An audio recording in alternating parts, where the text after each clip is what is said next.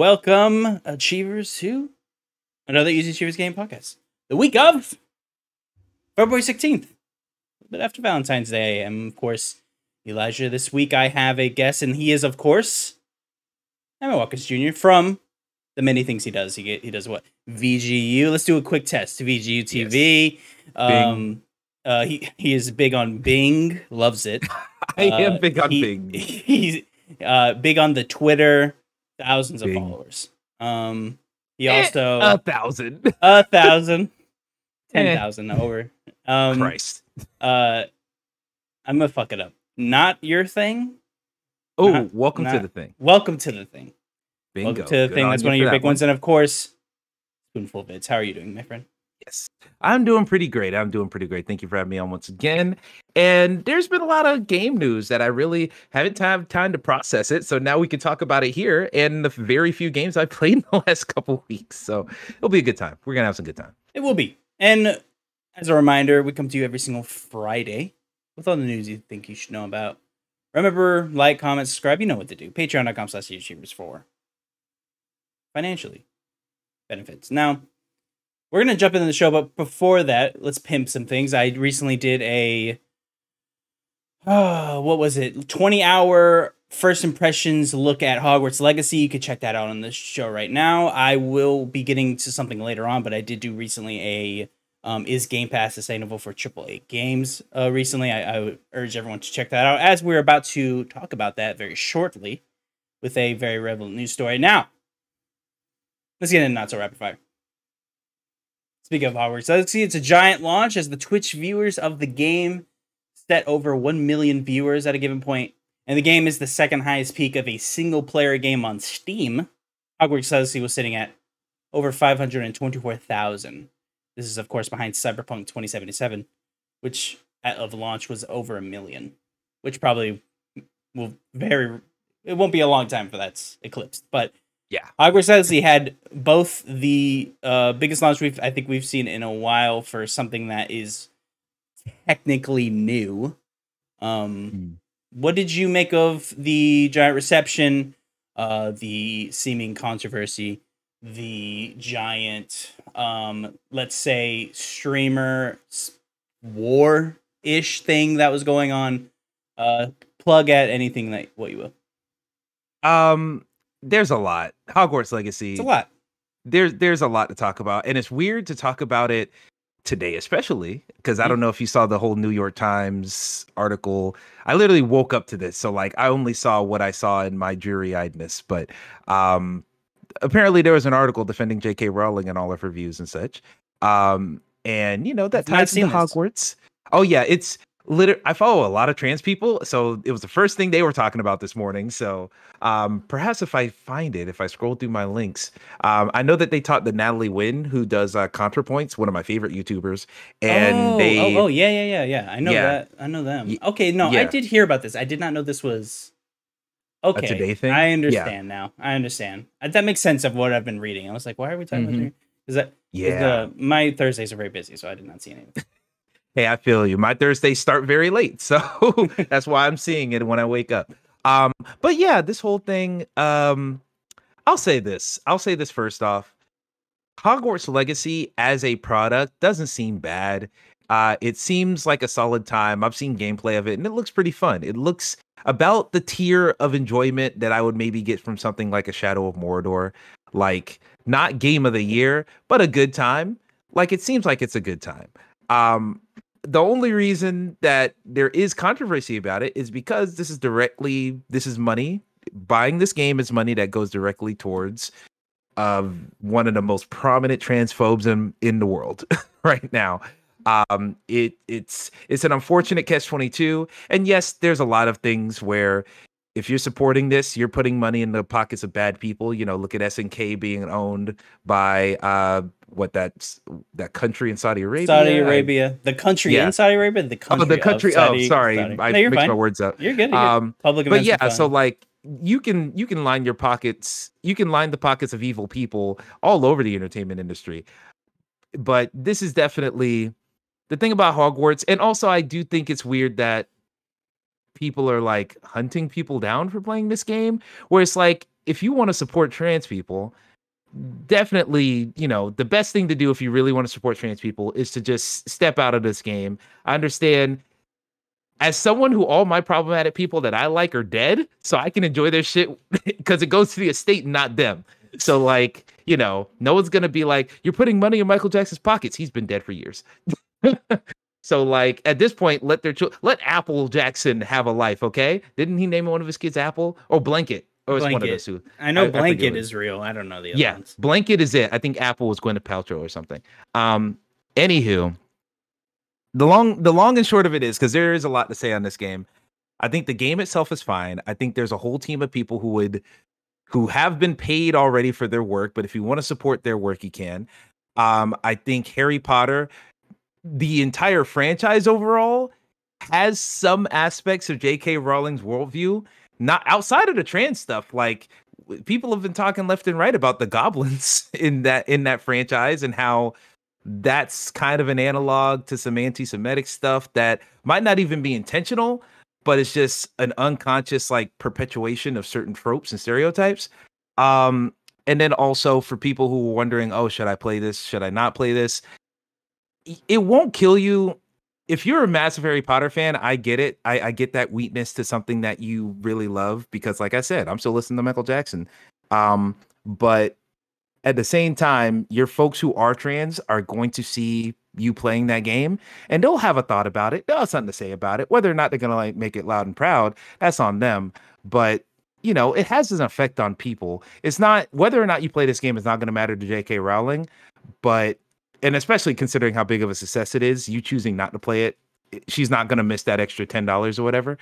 But, there's a lot of things. I feel several conflicting things on this, as you could probably tell from all these words I'm saying. But it's just weird. For me personally, I'm lucky that I was never into Hogwarts. I was never into Harry Potter or anything. So I just get to be agnostic and on the sidelines for this entire thing. But I don't fuck with what J.K. Rowling stands for. And because funding her is what happens when you buy into this franchise, I have no reason to get into this franchise. But that's me. I know people have their childhood tied up in this, so I understand it. So no harm on my part, but others might see harm. That's all. So many threads to pull at from too many threads. The very interesting things. There's what do I want to start with? Let's start with I think it's obvious the boycott, I guess we can call it, didn't work. Whatever the end goal was for the greater games industry, whatever they were trying to do, it's clear that whatever they were trying to do did not work. This game, it might have actually been a net positive for the game. I think it was a net negative for people working on the game, because they were probably mostly either felt harassed or vehemently like put down just for working on this game. But I think it was a net positive. It seems like it just made the game bigger, which seems to be the case with most boycotts. It seems like the only real way is to just ignore it if you don't like it. But that's, I guess, for the eye of the beholder. So moving on from specifically that train of thought to what you pulled at with J.K. Rowling. So it is unclear if she was just paid a licensing fee or if she gets royalties from this. So I did want to make that clear. We don't technically know. She is famous for looking for royalties, but she does have a lot of money, so she couldn't just not care. And she is kind of older, so I wouldn't even be shocked if she barely understands that this game even exists, or even cares. I guarantee she does not know this game exists. Let's check. Yeah, or even cares what it is. Because although it did seem at first she did care, like if something was named Harry Potter, now it seems like she's kind of in the background, kind of just chilling, not really. Her mind's elsewhere. Yeah, her mind is elsewhere, definitely. I do want to propose a question to you. Mm-hmm. And this is a very hard question and something that I don't even know the answer to myself, but does the punishment fit the crime, do you think? Does the punishment of J.K. Rowling and what she said fit what she said? I mean, from J.K. Rowling's perspective, what is the punishment?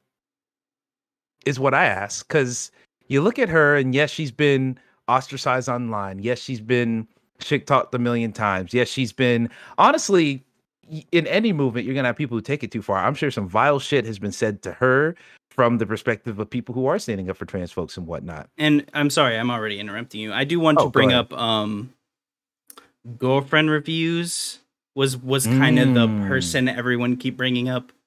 I think it's appropriate to mention that specific they do Twitch stream and YouTube content. They seem to have gotten a lot of the flack, hate from messaging. So everyone brought that up. It's like, you know, if it's people on the other side of the argument brought up that you are trying to fight hate with hate, and the other side trying to say, why are you even giving attention to this game, right? And then you had that side specifically on The Gamer. I don't know if you read the piece from the editor-in-chief. I'm blanking on her name. Oh, I apologize. Like a review or like a reason they weren't reviewing it? No. She just meant she did a op-ed on the situation with girlfriend reviews, specifically mentioning how and it's honestly, it's wild if you read it. I don't agree with it really at all, but I think I understand what she means. But she pretty much brings up that why do people care that a cis white woman is crying on camera where things like hate raids for black people streaming have happened for a long time. I would argue that I think we all kind of care about the hate raids on Twitter. There's actually someone that I do follow called Amaze. He does very cool Destiny content. He gets that stuff all the time, and I think his community supports him a lot in that factor. So I don't know what we're supposed to do with that, but I think I understand what she means, where like it seems like people are paying more attention with this, but this is also a bigger deal. I don't know. It's not important. I do implore everyone to at least read it so you can see if you disagree with either what I'm saying or agree with what I'm saying.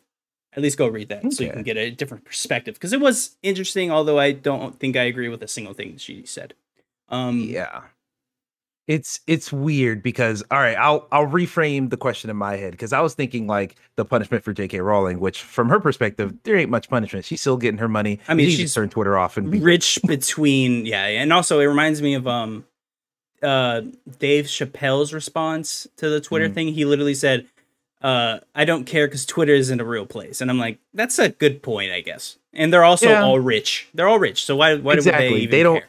They have enough money to where they don't have to care what anybody thinks. Yeah. They do have literally fuck you money. I think that is clear. It's like people like Joe Rogan. I mean, they could say whatever. It doesn't matter what we say. Exactly. They just don't need to care. But for the individuals, you know, like your girlfriend reviews, like this is where I was talking about where I don't like people coming after people for streaming the game, where it's like, hey, they've made their choice and you can have animosity towards them, but everyone forgets that on the internet, it's not just you. It's several people who probably feel the same way that you do about certain things. So you sending that mad message, if it's one message that pissed someone off, fine. But when it becomes a wall of people, and everyone sends that shit, it's like, maybe don't make a wall. And people understand, or at least most people should understand by now, if you're going to play this game, you're making a decision, you're making a choice, you're saying something about where your priorities lie, and they've decided they're okay with that. Now, in the case of, you know, girlfriend reviews crying and stuff on camera, I think that's more of a case of how often is girlfriend reviews or the people involved with that, because I watch some of their stuff too, they make good content. How often are they facing this much controversy, this much backlash, this much anything? It's going to hit them different because they've never seen it. Or in the case of, like, you know, all these black streamers and stuff who get hate raids very, very often, they might have freaked out the first or second time. But on wave 30, it's like, it's a Tuesday. You just hit it. Like, that's just what it is being a minority. But yeah, I think people more, you know, look at that situation, make a bigger deal out of it because it is less common. You know, I don't want to say she's had an easier life because that's definitely not a universal case. Yeah. And we don't know her. Exactly. We don't know her, but you know, that's just going to hit different. So like, I understand why people might be dismissing of it, but at the same time, you got to understand for her perspective, it's like, this is going to hit her harder because she's never had to encounter this. But at the same time, you chose to play the game. that is lining the pockets of someone who, or potentially lining the pockets of someone who has abhorrent views. And you were cool with that. And so not everyone's going to be happy that you're cool with that. You got to understand you're going to get some backlash from that. So maybe brace yourself beforehand. But even then, maybe the backlash is justified, but I don't think it's good. That is something I definitely disagree with. I don't think the backlash is justified. Now, actually, let's expound on that. What do you mean by the backlash specifically? Do you mean people opting to not buy the game, or do you mean the response to people buying the game? I think the response to people not wanting to buy the game, that's justified. Like if you think it's bad to be playing it, bad to be streaming it, whatever, that's justified. Yes, I agree. I think that's I want everyone to. I think that's a principle people should have. If people think buying something's wrong, do not break your principles for any reason or anyone. Indeed. I'm right there with you on that. I think the thing, I'll say this, I think people's feelings are valid. When it comes to, of course, oh, you saw a streamer that you really love or someone you really respect or someone you thought was a friend and you happen to be a trans person or just a really strong ally decides to play this game and completely, go against the views that you hold so dear. Your feelings of anger or disappointment or whatever are justified. Do I think it's valid to make someone else's life worse for it? That's what I'm wavering on. Because, justified or not, you're just adding more misery. Agreed. They've already donated to misery. Why do you have to create it actively with your own hands? So it's I don't love that. It kind of it feels like a perpetuating cycle where it's now everyone's mad. But I also don't feel comfortable saying, hey, them going against your views, you have to shut up and just accept it and not say anything, not do anything. I don't feel comfortable saying that. So that's why I'm it feels justified because I wouldn't tell you to just sit there on the sidelines while someone disrespects something you care about. But I'm also don't add to the misery. So it's a conflict. It's a conflict. This is the contradiction I'm at. Yeah. I want to ask a quick question. And we'll probably move on because I think it's time to put this to bed because people on Twitter have rapid fire. That's why I changed it to not so a very long time ago. I want to ask it. Do you know someone named Mighty Keith? Heard that name before. He's a YouTuber, and he actually made a very compelling video about this. I think everyone should go watch it. It actually turned me on to his content. I've been watching a couple of his things. I've seen this man. He has a thesis that he proposes in his recent video that why is it this game? Do you think why this game? Because she does make money off of other things. She makes money off of every Universal ticket. She makes money off of Legos. She makes money off of toys and these things. And he proposes that people are probably doing it because it's easy. You can get on Twitter, you can say that you don't like it, you can not buy the game, and then you seem cooler for it. And then he says something that's actually very compelling, that everyone is complaining about J.K. Rowling on Twitter. Who owns Twitter? Elon Musk. Who is probably, let's be honest, more transphobic than J.K. Rowling? It's probably Elon Musk. Let's be honest with ourselves. I will give that man is clearly awkward and does probably suffer from some sort of I'm not going to touch that, condition, but he definitely suffers from things socially, so he probably has difficulty talking with people. I'm not a scientist, so I'm not a scientist. Jesus, I'm not a doctor, so I'm not going to diagnose the man. A body doctor. I believe he said he has Asperger's. I believe. Which means something like that. Yeah, he is on some level autistic. I will say this: it is very hypocritical to do all this on Twitter, where there is someone probably worse, I would say, than J.K. Rowling. If you have problems specifically in transphobia, and I do want to propose one more question: why is it this game that we all have why is it a statement when you buy this game, right? When I bought the game, I didn't go, I want to fund J.K. Rowling. I said, I want to play the game. So why do you think everyone picks, why is it this one, right? I have a phone. It was mined by children in Africa or a man in Africa for cobalt. Let's say people died mining my phone. Am I funding the death of people in Africa? I don't know. It's definitely not morally justifiable, I believe, to buy a phone, but it's just something we've all kind of agreed that we don't really think about. There's a bunch of things I think we own that are terrible. We all own game consoles that were manufactured in China at Foxconn. Google Foxconn. Foxconn is a horrific hellscape that people are literally made to work in sweatshops. So I just find it interesting that it's this game that we all chose. That if I give my money towards them, I am now some sort of like less moral, I guess, than others. I don't know. I'll say this. I'll say before I say anything to that question. I'm just gonna alert people to another deal that just popped up. Borderlands 3 Ultimate Edition is now $20 on Steam. That's Borderlands 3 with all the DLC. It's the best price you'll see for that. That ever. Is the best price you'll see for that. And I do love the DLC for that game. That is very good. Yes, yeah. I just got back into Borderlands 3 on Steam Deck, so it's great. But to answer your question, I think people have chose this game because the villain, quote unquote, is so direct and so obvious. Where buying a phone, Kanye West situation, probably exactly, where it's easy to hate on the very obvious villain because everyone. I don't want to say everyone loves a villain, but it's easy for people to rally around one bad person. Yeah. So this game comes along, and the Hogwarts or the Harry Potter IP comes along. It's very easy to rally around the disdain of that one person. And why this game? Compared to all the other Harry Potter products, who's really talking about the Fantastic Beasts movies like that? I think everyone, even Harry Potter fans, agree those movies are kind of ass. I haven't even seen the newest one. I don't even know what it is. Exactly. I forgot it even came out, to be honest. I think I talked to my wife like weeks ago. I was like, I can't believe that came out, and we just all ignored. Everyone kind of ignored it because we all knew it was probably bad. Yeah, point exactly. Where that is one thing where like the movies ain't really hitting. There are no books anymore. Like all the other extended media is more or less prying on your nostalgia. If you want to buy the figures, the Legos, the merchandise, that's prying on your nostalgia at this point.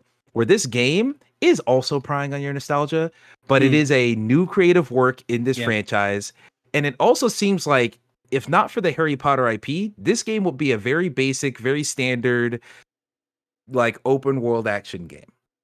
It doesn't seem like the Hogwarts IP is revolutionizing anything. It's just making a very good thing of something we've already had, but adding the Harry Potter on it to, give it that extra spark, which is fine. But it just seems like we wouldn't care about this game if not for Harry Potter. So it seems like this game, if you care about it, you mainly care about it just for that specific fantasy of living in that world.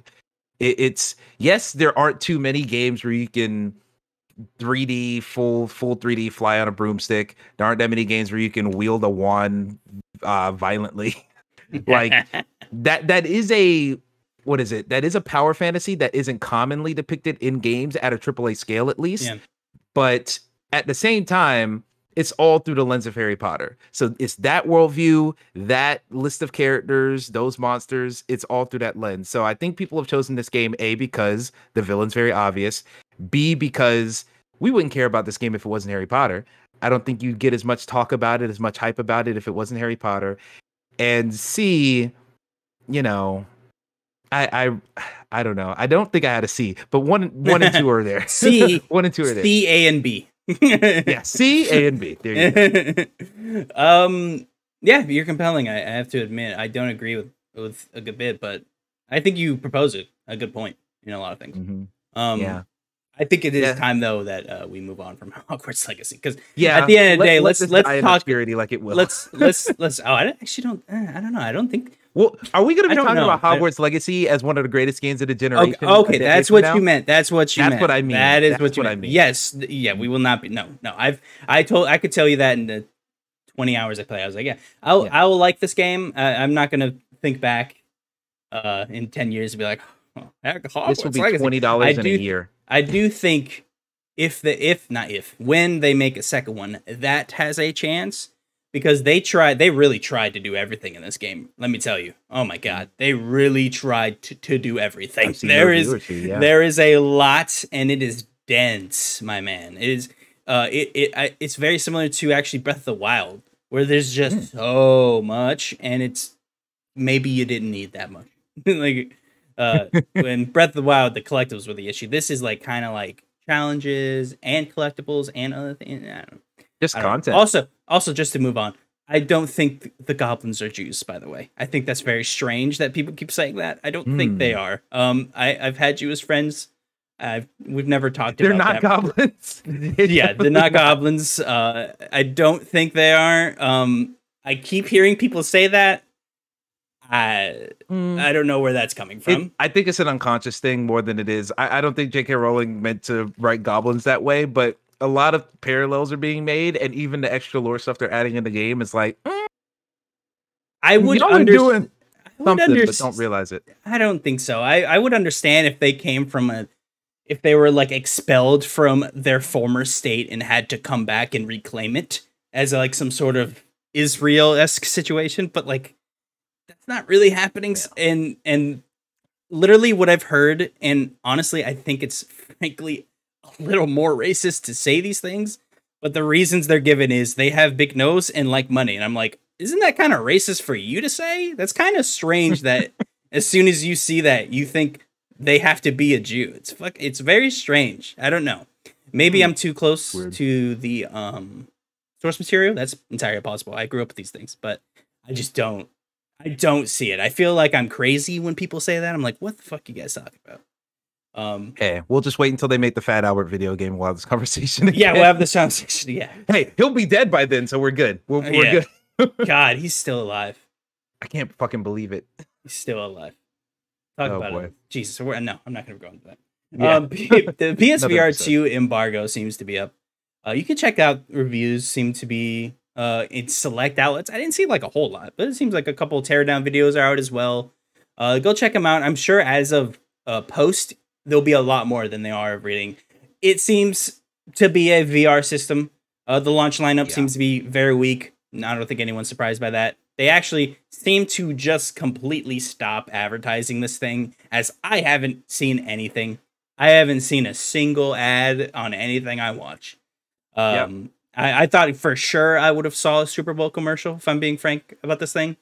Didn't see one. Now, I did miss some of them, so maybe I did, but I highly doubt it. I don't think... I don't think... talked about it if there was. That's a good point. I would have heard about it. So I'm shocked that they just let this thing go and just not even really talk about it aside of a couple blog posts that they put up. Is this something that you're buying? At some point, yeah. Not right now. Okay. Not for $550, which is more than the console it goes to. Yeah, it's one. Yeah, I was a big PSVR 1 fan. Like I said, Static is one of my favorite games of all time. Astrobot Rescue Mission, one of my favorite games of all time. There's some classics on that platform. I just bought a MetaQuest 2 last year. I haven't played more than 2 hours on that thing. Yeah. And not for lack of the hardware being good. It's just when I want to sit down and play a game, I'm on my feet all the time at work. You want me to stand up again to play a video game? Yeah. Like that just sounds like torture. So yeah, PSVR 2, I'm excited for Horizon that's on it.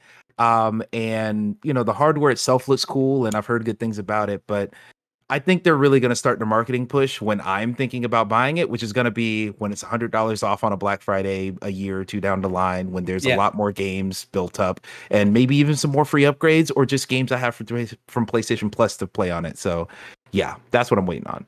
I need the titles to be there. I'm not against buying this thing. It's just, it doesn't seem like there's a game that I'm going to play on. It seems like I'll buy it.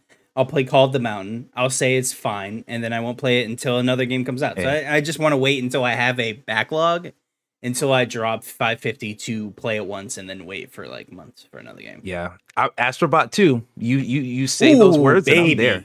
Yeah, I probably will be there. Yeah, if that happens, I'm going in. Amen. I'm going in. Telltale Series A Capital Roundup finished with the aid of Hero Capital. We've talked about previously on the show. They were able to raise $8 million for the assistance with the Expanse Telltale game development of both Wolf Among Us 2 and an unannounced title. So we will be seeing them fairly soon. They actually were able to do a roundup. $8 million, nothing to sniff at, but I am shocked that it was that low. But they don't really seem to have much value anymore. I believe Skybound is also helping them, so I'm shocked. I feel like they would have been gotten burned by them, but it seems like they actually aided them a bit there too. Oh, well. Good on them. The Witcher 3 update accidentally added vagina models and pubic hair. This is via VGC. The next-gen update for Witcher 3 added various community mods and one that slipped through the folds, pun intended. Was a mod given many female NPCs vaginas and pubic hair. CG Progress has a comment saying, quote, the next gen version of Witcher 3 Wild Hunt features several community source mods not created by CG Projekt Red, on top of the numerous enhancements created and implemented by the studio internally. Merging everything was a complex process, and the textures in question are an unintended result present in the release version. This is something we're working to address, end quote. How'd this go through?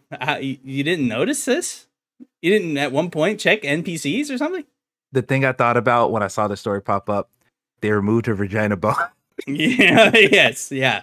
It just seems shocking that they have to be like, oh, we didn't notice. I'm like, you didn't? That seems a little weird. Someone should probably be fired if you didn't notice. There is such a thing as when you download these mods, sometimes you download a mod bundle with a bunch of different mods in there, and maybe someone just slipped, oh, wait, it includes the vagina mod. I forgot about that. Oh, wait, so, it includes the vagina mod. Because, like, they're adding new textures and stuff. It easily could have just been, oh, fuck, that texture's in there too? Oops.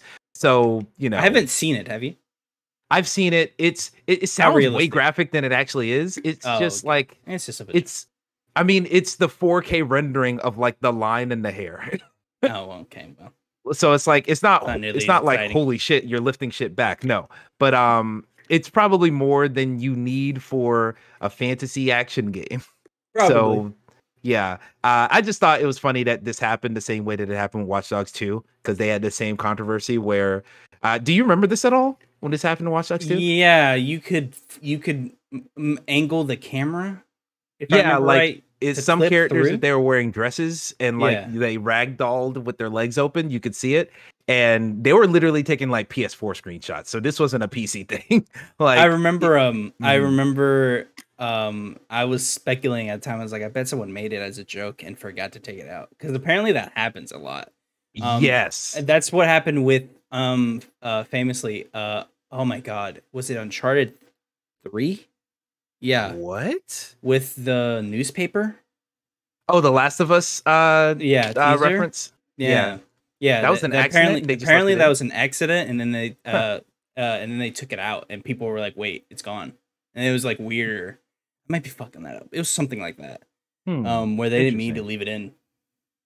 Hilarious. Well, yeah, stuff like this happens somewhat often. So this is a funny little story. Just weird that you know what? Let people have their fun. If it's built into the single player game and it's only affecting you, do what you want. But it's weird that it got pressed out to the rest of us like this. And then they're just like, we didn't think it. What? You didn't check? I don't know. That's weird. This is going to be a full read over on Video Games Chronicle by Chris Scallion.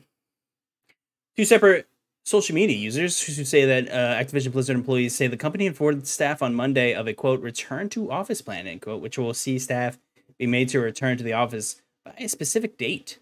VGC has reached out for request for comment. It didn't seem like they have anything. That's really all I wanted to add with this. I just wanted to quickly bring this up. Interesting that, and I guess I understand they have to justify having these giant office rooms. So they're just like, hey, this is empty. We need people to come back. So we can justify spending millions and millions of dollars a year on this office space. But it does seem strange that you don't utilize the obvious benefit to video games, which you could do it technically anywhere in the world and just send over assets if you needed to. Yeah, that's my thing. I mean, I look at this and I'm just like you said, they need to justify spending millions on these office spaces. No, you don't. Just stop paying it. Just sell it. Like, if people want to work from home and that fits better in their lives and allows for more flexibility, let that be the default. I don't understand it. Just shrink your office spaces to where it only allows the essential in-person people. That's my viewpoint on it. You know, there's no any company, or not any company, most companies, especially in the video games industry, can just let things be work from home permanently and universally if they wanted to, but they have to justify office spaces, and the office spaces look sexy and you know the videos, and I'm sure it does help with like recruitment and such. Like recruitment, leadership role. Like, I'm sure you probably work better in person. Some people, let's make that clear. Sorry, some people probably work better in groups rather than if they're left to their own devices. And I'm sure some people are the opposite, where like they're probably work the best if they can just log on a computer and work 8 hours and then log out. I just found this interesting, as it seems like they're not the first, because I believe EA did this, but it seems like they're Yeah. the first to really be like, "Hey, we need to come back. Like we need to stop this." I will point out too, someone at Bungie. I'm blanking on the name. I'm bad at names. I want to say one of the leads for gameplay. I can't remember, but they quote tweeted this and said, um, a large portion, if not a good majority of Lightfall, the upcoming expansion for Destiny 2, was made remotely. And I'm like, yeah. that's pretty impressive. Like if because I remember Bungie actually getting fully behind remote work, and Yeah. they're one of the biggest games out right now, and they've been that way probably for like 3 years now. So if Yeah. they're able to Insomniac's the same way. nail it, yeah, if they're able to nail it, it's hard to figure out why someone else couldn't.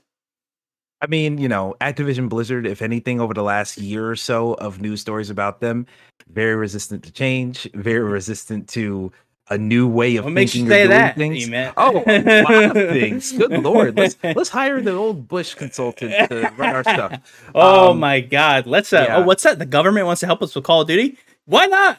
Can't see a bad thing Exactly. about that happen. Right.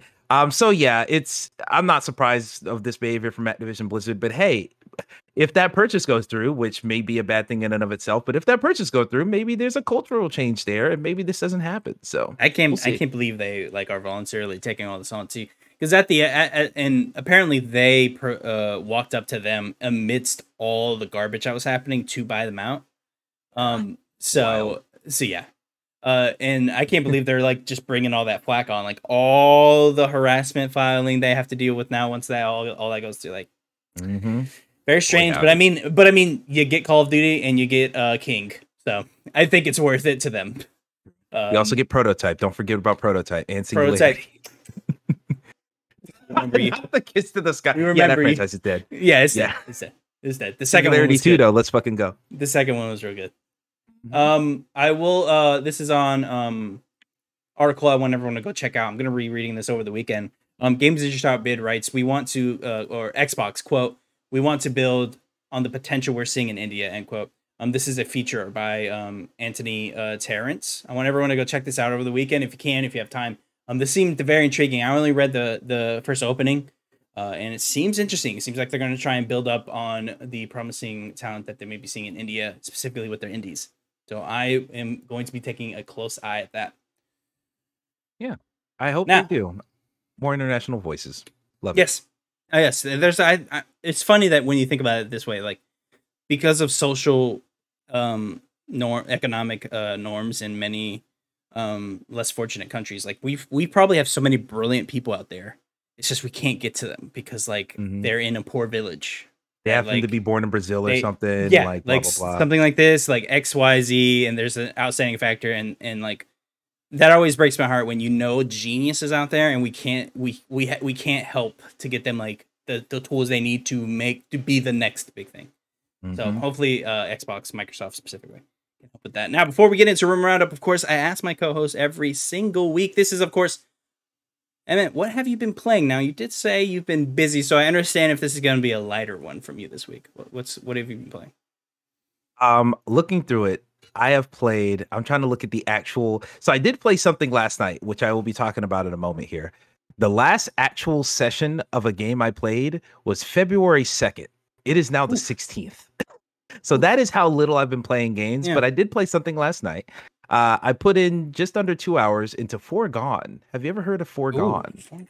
Oh.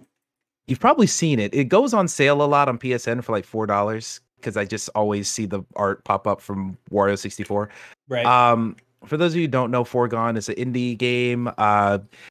It's not a Metroidvania, but it is a side scroller. How I describe it is think like that 3D pixel art, kind of like a Signalis, where it's a 3D model, but it's kind of rendered in like a pixel arty form.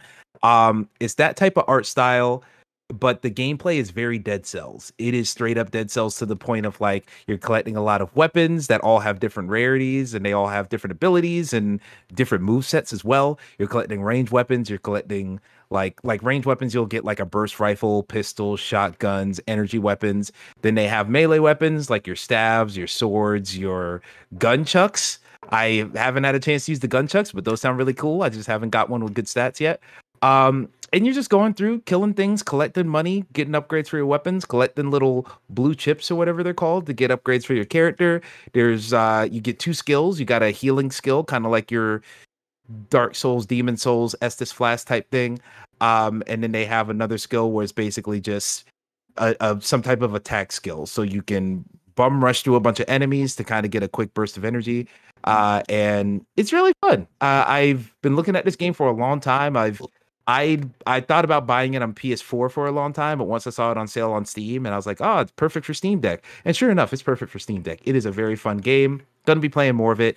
It says it's 7 hours to beat, which is why I started it, because I was like, I need something that I can beat and it won't take me a month. So hopefully this won't take me a month. I'm gonna keep playing it and I'll report back. But yeah, Foregone, very, very good game.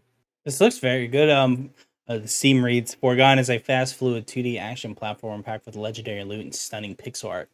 See, I love that, how close you got it off just with your own words.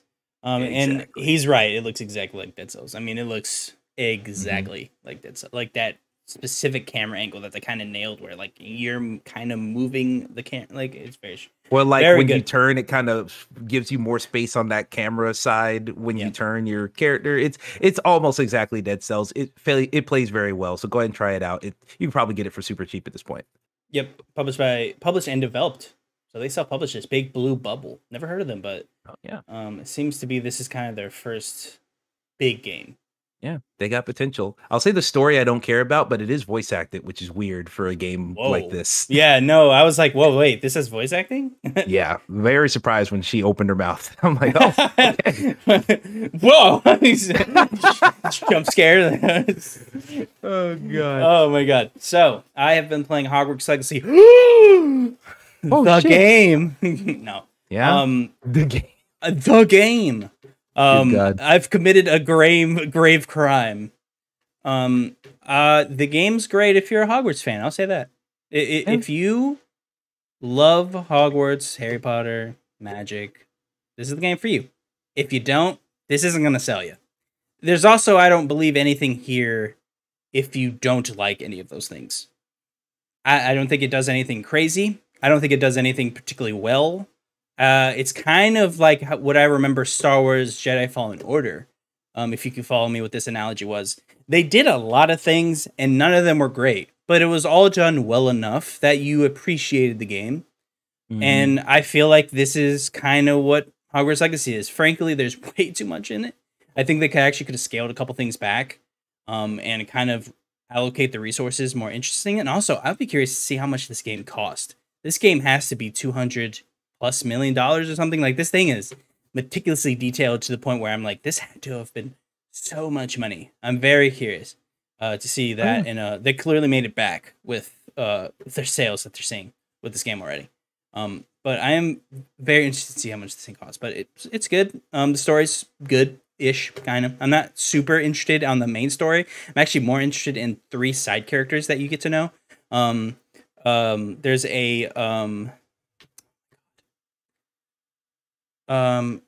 There's a school, a wizard school in Africa. I forget specifically where, but there's an exchange student named Natia, and she is fucking cool. So apparently they don't need wands at her school. They just can do magic. And she has a very good line where it's like, yeah, we don't really need wands, but I like it because it's very dramatic. And I was like, it's very cool. Like, there's little lines throughout the game kind of like that. And I actually do like the companions very well. There's a character named Sebastian where his sister's cursed, and his storyline's about trying to figure out why is she having crippling pain, like, randomly, and we're trying to see how we can fix her. There is a side quest that I'm doing right now with a character named Serena. She's very cool. She's actually a transgender character that runs the bar in Hogsmeade. Damn, I had a joke and then you had to say something serious. I was gonna be like, oh, she played tennis? So yeah, Serena Williams voices her. No, but she runs the bar and she's very cool. You actually go on a side quest with her character when you meet a goblin that's helping you fight like the main bad guy of the game. That's very interesting. So I'm liking like kind of like the side stuff actually more than the actual main quest, because I feel like the pacing of the main quest is actually a bit messy. I'm not actually super. I want to see where it goes, but every time I get updated on the story, it's not very interesting. So I find that actually the things on the side that I'm doing, how you're like doing things in classes, are actually much more interesting than actually what the main game is about. Because I do like the ancient magic subtext thing that's happening, but like it's going a little too slow and it's not updating properly. I feel like the pacing just needs to be sped up a little bit more.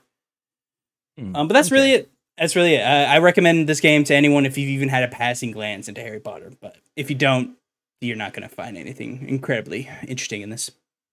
You know, it seems like to me, just from the outside looking in, Harry Potter has the opposite problem of Star Wars in that everyone loves the original Harry Potter book, the original story, and then all of the extra side stuff is like, bad to whatever. Yeah. Where, you know, Star Wars is the opposite, where everyone loves the original trilogy and everyone loves half of the extended parts of the original trilogy. And it's like different half depending on who you are. Exactly. Different halves depending on who you are. But yeah, all the side stuff, everyone's like, oh, Andor, fucking great. Oh, Rogue One, fucking great. Oh, Mandalorian. Like all the side stuff people love. So it's just funny seeing them have opposite things. Yep.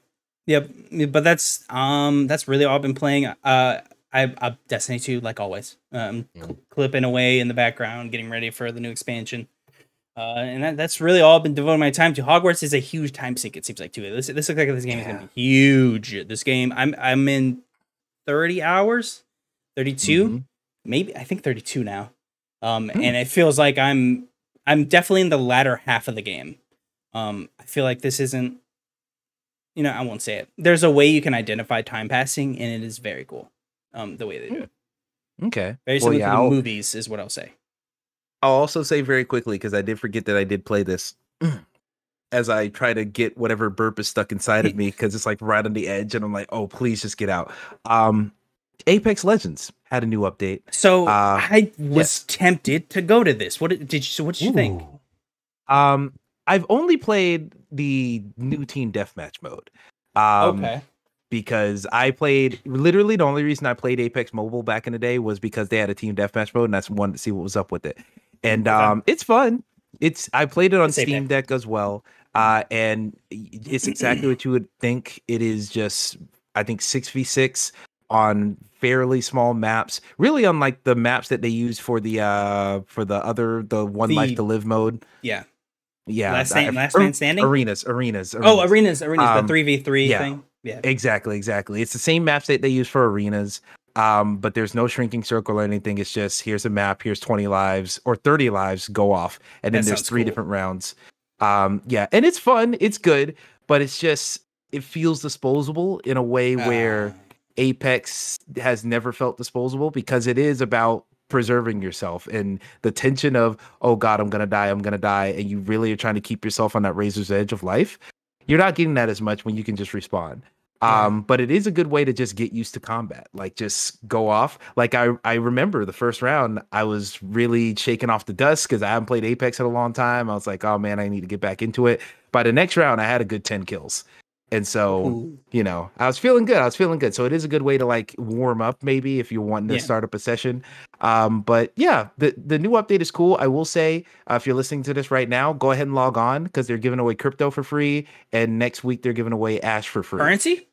No, just like the character. I know. Oh wow. Goddamn, I just got that. So yeah, if you want those characters completely for free, especially for me, because I bought all the characters on PlayStation and now I'm playing on Steam and all these other places where I don't have anything, go ahead and boot it up on those platforms. Inexcusable that they don't have. Yeah. We all know why. We all know why they're not doing it. But it's inexcusable. I have hope that they're going to do it, because they shut down Apex Mobile because they want to make a version of Apex Mobile that's connected to the main game. So if they're trying to do that with mobile, I can only imagine they're going to just connect everything together. And that's what I'm dying for. Because man, when this thing's on Steam, well, it's on Steam Deck now and I can play it. But when I got my PS4 progress on there, it's over for everybody. It's over. Ooh, I'm so excited for when they do that, because I've been claiming the PS Plus packs on PlayStation, and I don't play on PlayStation, so I literally haven't connected my account. And when they do it, I'm going in, like I'm linking the account. I will say this, and we'll be quick. What did you make of Apex Mobile shutting down? And frankly, to me, kind of inexcusable how they kind of just said, Bye. Yeah. They're not transferring currency. They're not giving you any bonuses. To me, it seemed inexcusable, especially since virtual currency does not cost them money to give you. It's not. There's not inflation tied to them. You can just give people currency. So I found that pretty abhorrent, if I'm being honest. I'll say this. Well, first off, I've been doing the same thing with the PlayStation Plus packs and also Game Pass. They give you like gold charms for all the guns somewhat often. So I've been claiming that too. But to answer your question, Apex Mobile shutting down. I do think, because Apex Mobile was not a bad product. I played it. It was very much so emulating that classic Apex feel on a phone. And if you had a controller especially, played very well. I think it's fucked up for the development team that was helping aid Respawn with that game, just for them to have the rug pulled out from under them. And then even like not only that game, but also Battlefield Mobile got canceled and the dev studio closed. The dev studio closed after they bought them. So they bought them and burned that money for 4 years. That is, how does that happen? Like, who is at EA that allowed a studio to be purchased and you don't get anything out of them? The same person who bought Pandemic Studios, the same company who bought Maxis, all this shit. Like it's EA, man. Not Motive. Visceral. Yeah, Visceral as well. EA is. I feel I'm of the mind that like without Respawn and like sports games, I feel like they would have just out of sheer incompetence like be gone from this industry. Because it seems like they have trouble managing. I don't understand why. They had one of the best RPG studios ever made, and now they've made some of the worst things we've seen in like the last 10 years from like the Grace of Fall. It just seems so strange. Like, what's going on? Dice on the shooter side as well, where everyone loves Battlefield 3, everyone loves Battlefield 4 eventually once they fix the issues, but they did the same thing they did with Battlefield 4 3 times over. Where you release it broken and you try to get it better. People got sick of their shit by the time 2042 came out. So, blah. EA, it is what it is. But yeah, for the mobile game, I think it's fucked up that they're just cutting it off. I think a lot of games got cut off in that week. Like Rumbleverse shut down. My beloved Knockout City shut down as well. It seemed like everyone was like, just announce it now. So we can all be like, we're not the week. Like, this is the week. We don't have to be focused on. Let's just do it all now and get it over. I think it's it's quarterly earnings time. In fiscal year, that's true. Yeah, fiscal year. And then also just the fact of if you're someone like a Knockout City, they care and also have the resources to like let it go out with a bang. It's not just we're shutting down servers on this date. Good luck. It's not like your Crossfire X's where they're like, fuck you, bye. It's not like your Apex Mobile where they're like, fuck you, bye. But Apex Mobile, the mobile market are not the same types of people who will get on Twitter and scream at you. Like, that is a market of, we're playing this game, and then if it's gone the next day, they might be sad for a little bit, but they'll hop on Fortnite. They'll hop on whatever other mobile game is up there for them. They'll hop on fucking Modern Combat 5. Like, it doesn't matter. Raid Shadow Legends. Honestly, yes. That might be their next addiction.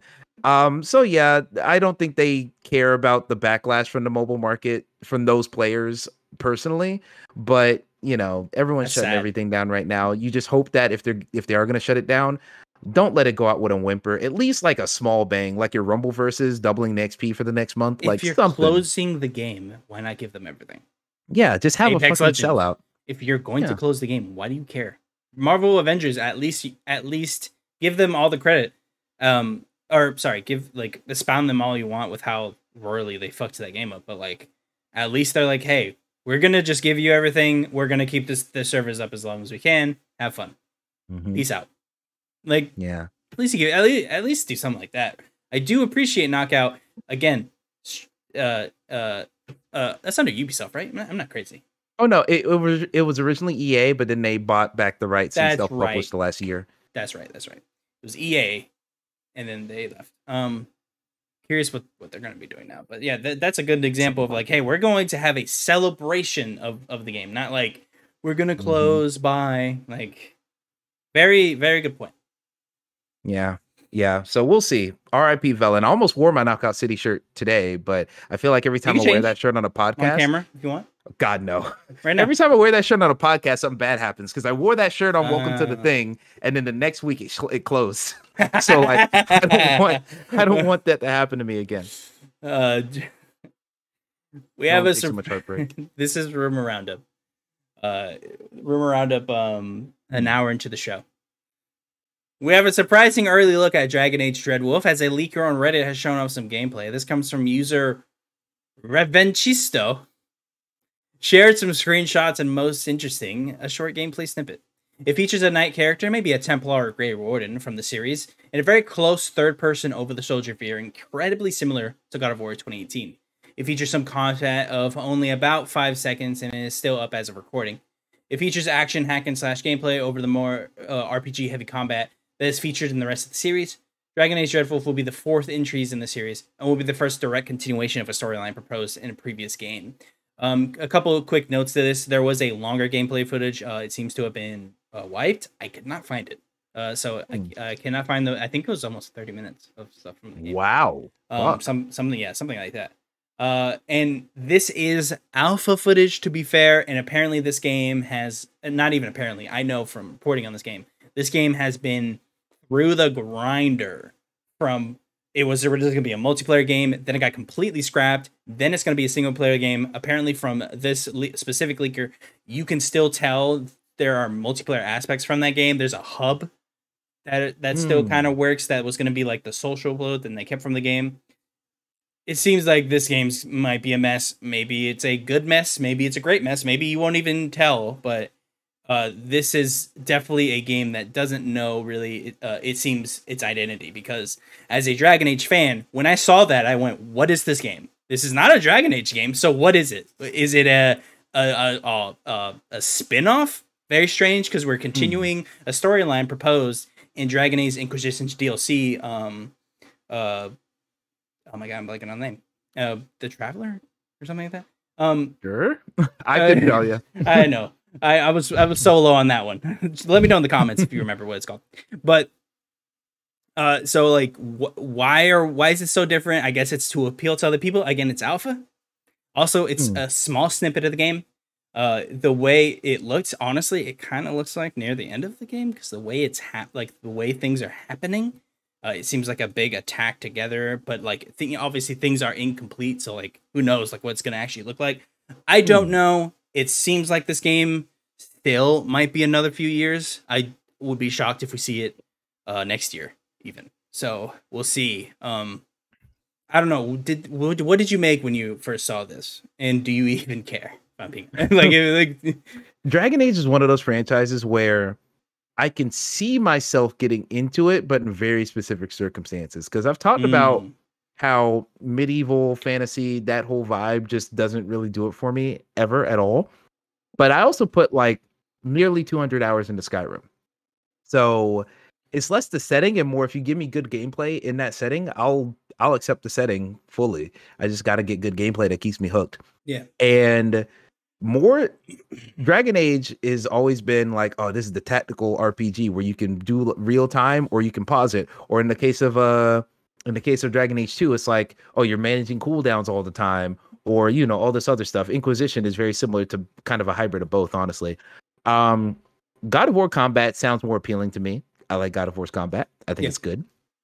I still think, even though this does appeal to me, and they're definitely going for the target demographic of people who don't play these nerdy RPGs, like what's going to get them in. Yeah. Even knowing that, it still feels weird that this is a Dragon Age game with this type of combat. That just feels like, that feels just off. Like it feels like not of the identity. Dude, I love Dragon Age Origins. I love Dragon Age 2. I love Dragon Age Inquisition. I love the lore. I love reading about it. I love the comics. I'm a fucking nerd. Watching that gameplay snippet, I was like, what the fuck is this? What is this? This is not Dragon Age. If I wanted God of War, I would go play God of War. Now, I will give it to him. Oh my god. I will say, can't wait for that game. Yeah, it does kind of look cool. I will say the animations are very fluid. BioWare, specifically in the Dragon Age and in Mass Effect, are not known for good animations. They recycle the same ones. They use the same ones for Mass Effect 1 and 3. If you know what I'm talking about, we've all seen the same death animation for every character. The drop in the back, like it's all very known. Now, I will give it to them. It looks very fluid. The way that the combat was working, that is unlike any BioWare game we've seen previously, because it actually did have really good animations. And I remember Andromeda kind of having some okay animations too. But there are improvements, and the engine does seem to be working a little bit better too. But I don't know. Dragon Age Inquisition, specifically like when you were a mage, was very bombastic and very cool. I can't imagine being that cool with the camera that close, but maybe when you're a mage, it's different. I don't know. I'm just not a fan. Hopefully, there are different modes you can play in, a la Dragon Age Inquisition, where you could play as the giant tactical overlay like you could in Origins on PC, or you could play a traditional, like, kind of close over the head combat. You could set your characters to do other stuff, or you can manually do things. I don't know. What were you going to say?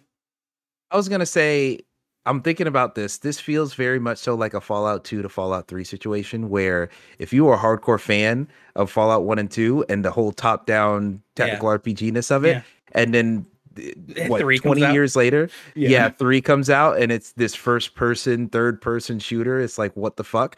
Yeah. I think Dragon Age fans are feeling that right now. The only difference here is you don't have 15 years in between the last one. You don't have that I'm just happy we're getting another one feeling. Yeah. It's been less than a decade since, and we're all very worried it's going to be bad.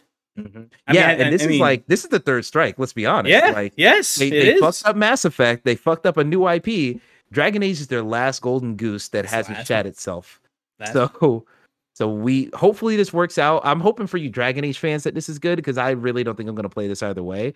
But for the love of God, I just hope this game ends up being good. And like you said, oh my God, if it's good, it's a failure. If it's good, it's a failure. It has to be great. It has to be like a 9 out of 10. It's BioWare, man. What happened? I know we lost everybody. I know we lost Casey.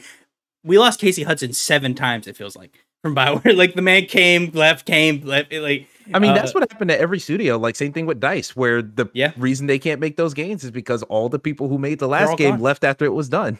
They're all gone. So at the end of the day, is it even BioWare anymore? I don't fucking know. It's strange that we're getting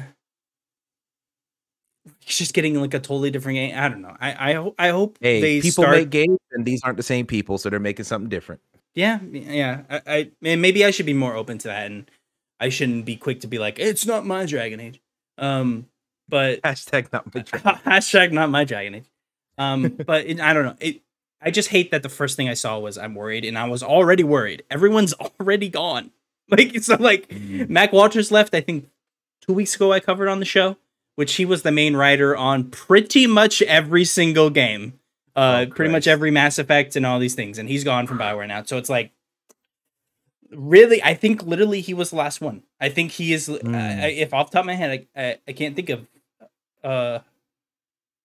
With real standing at the studio I think he was like the last. So.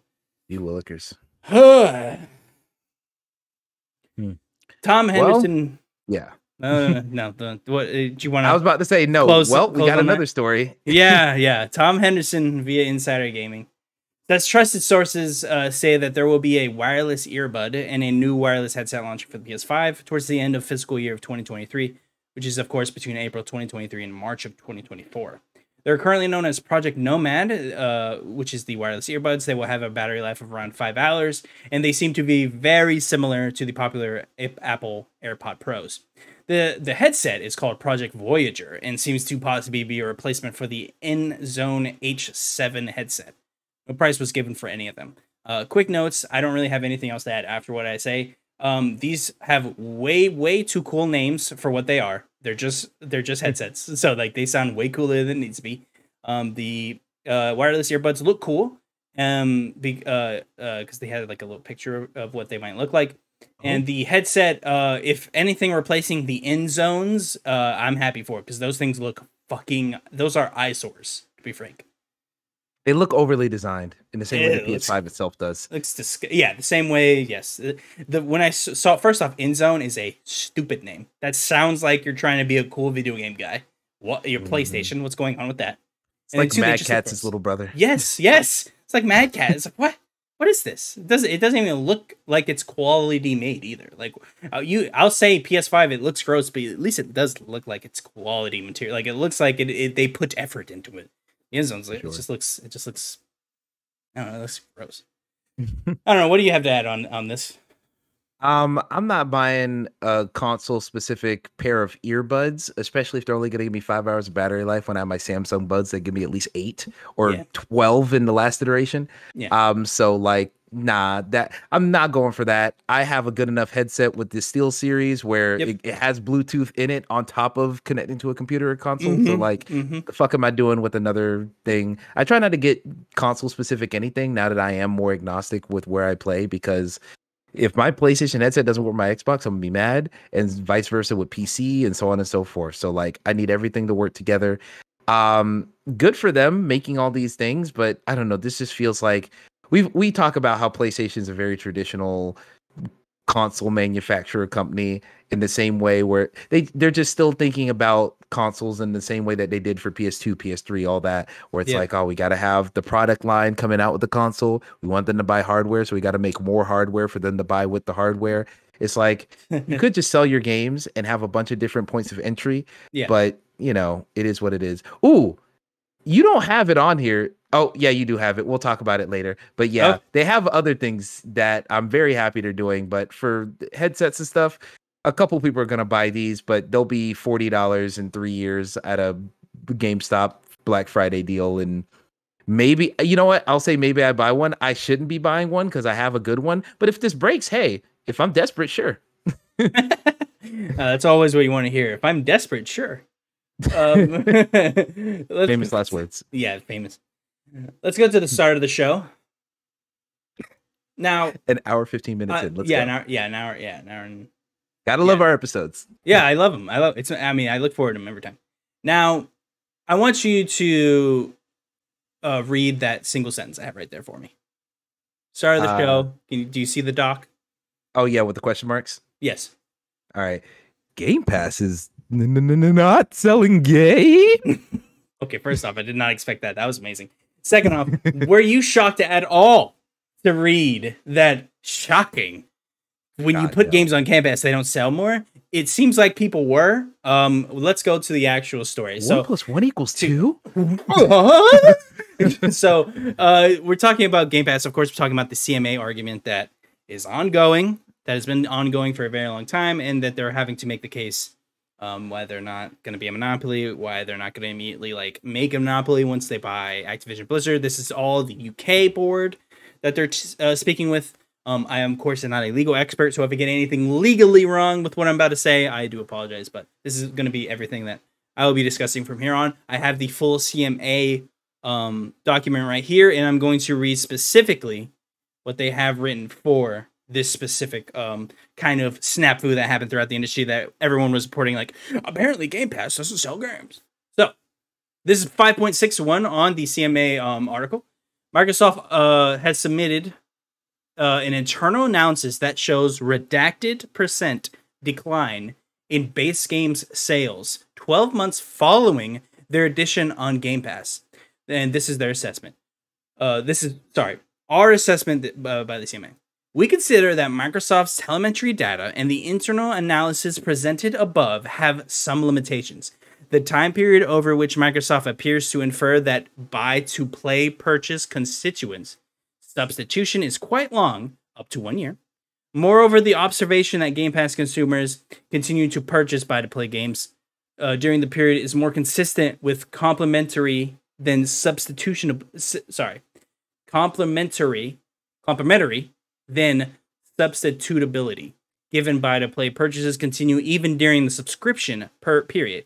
It is unclear from Microsoft's submission whether and to what extent the proportion of consumers that make buy-to-play purchases within a year of closing their subscription is different from the proportion of consumers making buy-to-play purchases that never had a subscription in the first place. Now, what the fuck did I just say? Pretty much the summarization is there is no clear analysis that following the enter into Game Pass, there is a substantive decline, but it is unclear from that decline how many even had the subscription in the first place. So they're saying from the pool, how many of it actually matters? Because how many of the people are actually using it on Game Pass and aren't playing it, or just never would have bought it in the first place. Now, I will say, I wish I saw that percentage. I know they're redacting these things, but it kills me that it's redacted. I can't.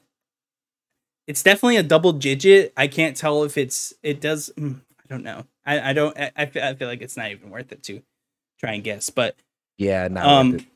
But it is very, very, very interesting. Clearly, they are trying to make a case here. With they really want to buy this, I will be flabbergasted. Well, I mean, I guess they had to say this, but this is not a advertisement that you'd want out there for devs specifically. I don't think anyone in the general games industry, as in like medias and people like us, it doesn't matter if they sell to us. But if you are a let's say a Take-Two, and you have a big game that's coming out, and you think about paying a Game Pass, and you're like, well, we might like lose sales. And then you have to ask yourselves, well, is the loss in sales worth it? Because we weren't going to probably sell those copies to begin with, you know. So I'm sure there is a giant internal debate throughout many dev studios about this specific claim here. But there is, I'm sure, a very large decline when it's on Game Pass, because why would you buy it if it's on a free subscription? What did you make of all this? This feels like a bit of a nothing burger, where it's less that the thing that they're admitting is news. It's probably more news that they're admitting it. Yeah. Which even that is kind of like they're in a court thing. Like they gotta leak some stuff for the sake of transparency. So I get that, but it's not really surprised. Like you said, I will say, yes, Xbox Game Pass is gonna cannibalize game sales because, of course, if you have access to something for cheaper, you're gonna go with that route.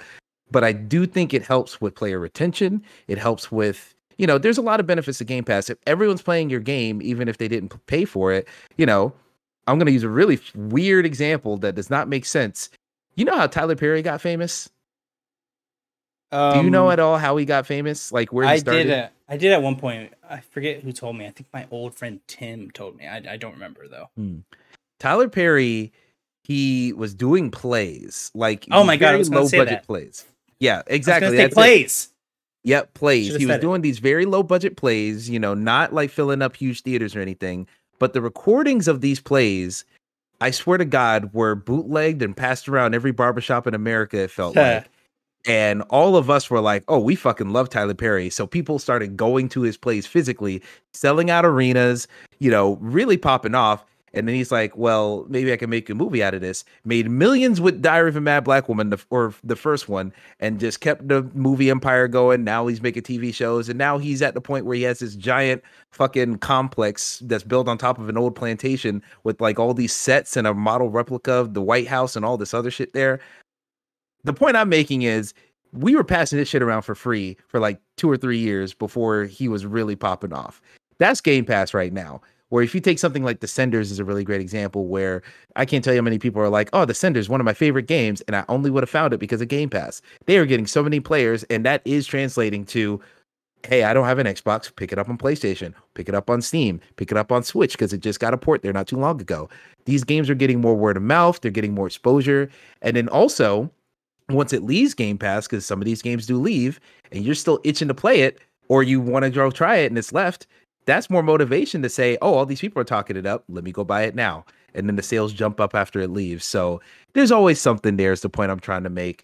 There's benefits to Game Pass. But yeah, if you have access to anything for free, I'm not going to go buy a box set of Stranger Things. The fuck are you talking about? I'll boot up Netflix. Yo, I'm kind of the same way. I wish I wasn't. But like when I see Game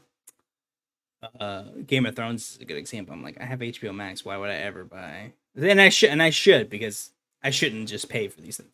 In some cases, I technically don't. But if it's something you really care about, you probably want to buy that DVD because I know Arrested Development's leaving Netflix and they helped co-produce the last season. So it's like, what the fuck are we talking about? Yeah, talking about practice.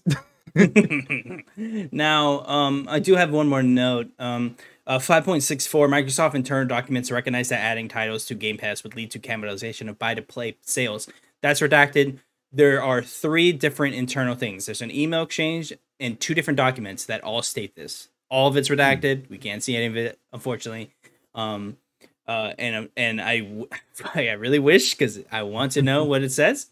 But internally, they are specifically saying, yes, we know adding to Game Pass means no sales, which I imagine, again, not shocking to anyone involved. Microsoft themselves are probably like, we don't care if it sells. We want people on Game Pass.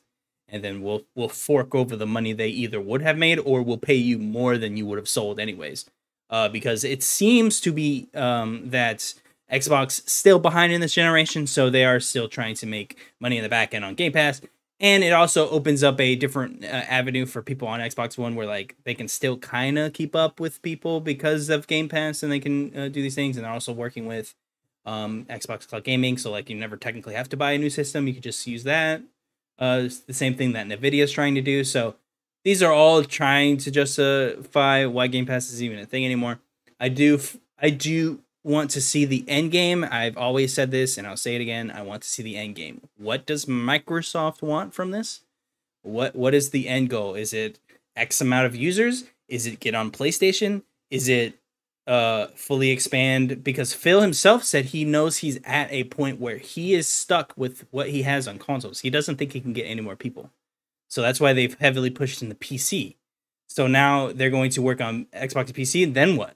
Do you keep that going? Do you try to get on Switch? What do they want? I'm curious. I think they're going to take that streaming stuff into the next level. They're going to try to get on Switch. They're going to try and get on PlayStation, but more importantly, put that on all your phones. Get that working on the Apple side completely. Be on all the TVs, all the smart TVs in America. Like that's where they're getting. Once the ease of availability is everywhere, you will get all the users possible. And then from there, hopefully the cavalcade of studios they've been acquiring is also built up. And then also when you talk about like on the dev side, like I've heard from one or two tweets that Game Pass is kind of a way that these companies build into their strategy, where it's like, all right, we put it out, we have a big release, everyone cares about it because it just came out, then the trails start trickling off, and then when the trails start really bottoming out, that's when you approach a Game Pass, or let Game Pass approach you and say, hey, we'll give you this amount of money, be on the service, blah, blah, blah, blah, blah. You get a boost in numbers, you get a boost in exposure, and then you get that big lump sum canceling out the sales that you would have gotten. And now you have that lump sum and you have more interest. And then maybe it's been a year or two, whatever exclusivity agreement is expired, or you've done port work. Now you can put it out on a different console and it's hitting Game Pass on the same day. You got it on both sides. So like I said, there's a lot of benefits to Game Pass. They're smart about it. The folks at Xbox/Microsoft are very smart about it. They're going to expand this thing in a smart way. I just want to see what happens when the big guns are here, because it still feels like early Netflix when all they sold was DVDs and now you can stream The fucking Office or whatever. It feels like those early days before they had their Stranger Things, their Orange is the New Blacks, all that stuff. So once we really get the fucking shit going, once we get an Enola Holmes 1 and 2, because I like Enola Holmes. I like the Enola Holmes too. Yeah, I got to finish Enola Holmes too. I got like halfway through it and fell asleep. Not because it was boring, because it was 3 a.m. So yeah. I want to bring up something that now is seemingly a lie. Maybe it isn't. This is pretty long ago. This is 2018. Rebecca Valentine on Games to Share Buzz when she was still there. This past weekend's XO18 event was arguably a 2-hour-long advertisement for Game Pass, given what Microsoft Gaming VP Phil Spencer has to say on the Server Espresso. In a video interview with LevelUp.com, Spencer says that putting on Game Pass actually increases sales of the individual game. This seems counterintuitive, as the $10 Game Pass subscription gives securities access to any game on Game Pass without actually purchasing it. But Spencer says the reason is because Game Pass players effectively function as word-of-mouth advertising for the game, prompting those without Game Pass to buy it. Quote, when you put a game like Forza Horizon 4 on Game Pass, you instantly have more players of the game, which is actually leading to more sales of the game, he said. Well, some people have questioned that when State of Decay 2 launched. You saw, if you looked in the US at the MPT, you saw this game selling really well. The month that it launched on Game Pass. You say, well, it isn't everyone just going to subscribe for $10 and go play this thing. But no, gamers find things you play based on what everyone else is playing. What's number one on Mixer? Lol. What's number one on Twitch? What's my favorite friends list playing? What are you people saying on Discord? They go everywhere when the games hit something like Game Pass with all these players. It instantly raises awareness, end quote. Now, you can read into that as a lie. I think it is a deft navigation of the question.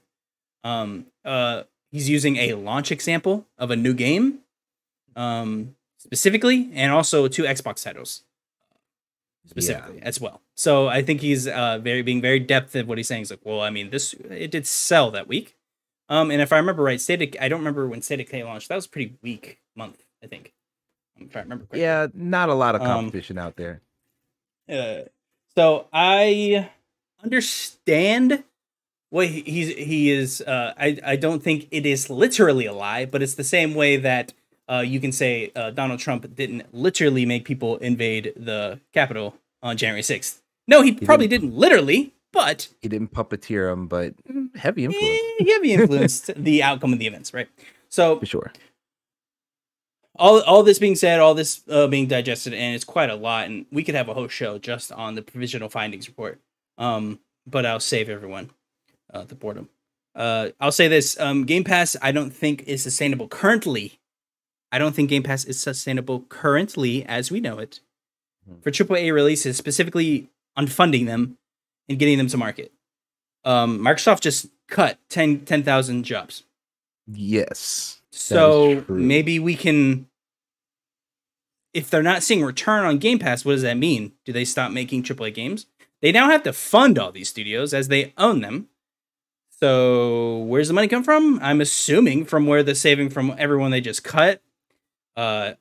It doesn't seem like we're getting great return on investment with at least some of our titles, right? Did Hi-Fi Rush sell a lot? Maybe it did. I don't know. Did it get a lot of people to Game Pass? Maybe. I'm just curious what a success for that looks like. Is it the amount of boosted subscribers you saw? Is it the $30 purchase that some people bought? Because I think Hi-Fi Rush is gonna have cult classic status. I think Yeah. it got a pretty big boost with the initial surprise reveal and instant availability. I know it was selling pretty decent on Steam. It was beating Forsaken, for Christ's sake.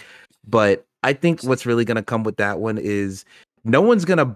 A couple people probably subbed the Game Pass immediately for Hi-Fi Rush because it was new and exciting.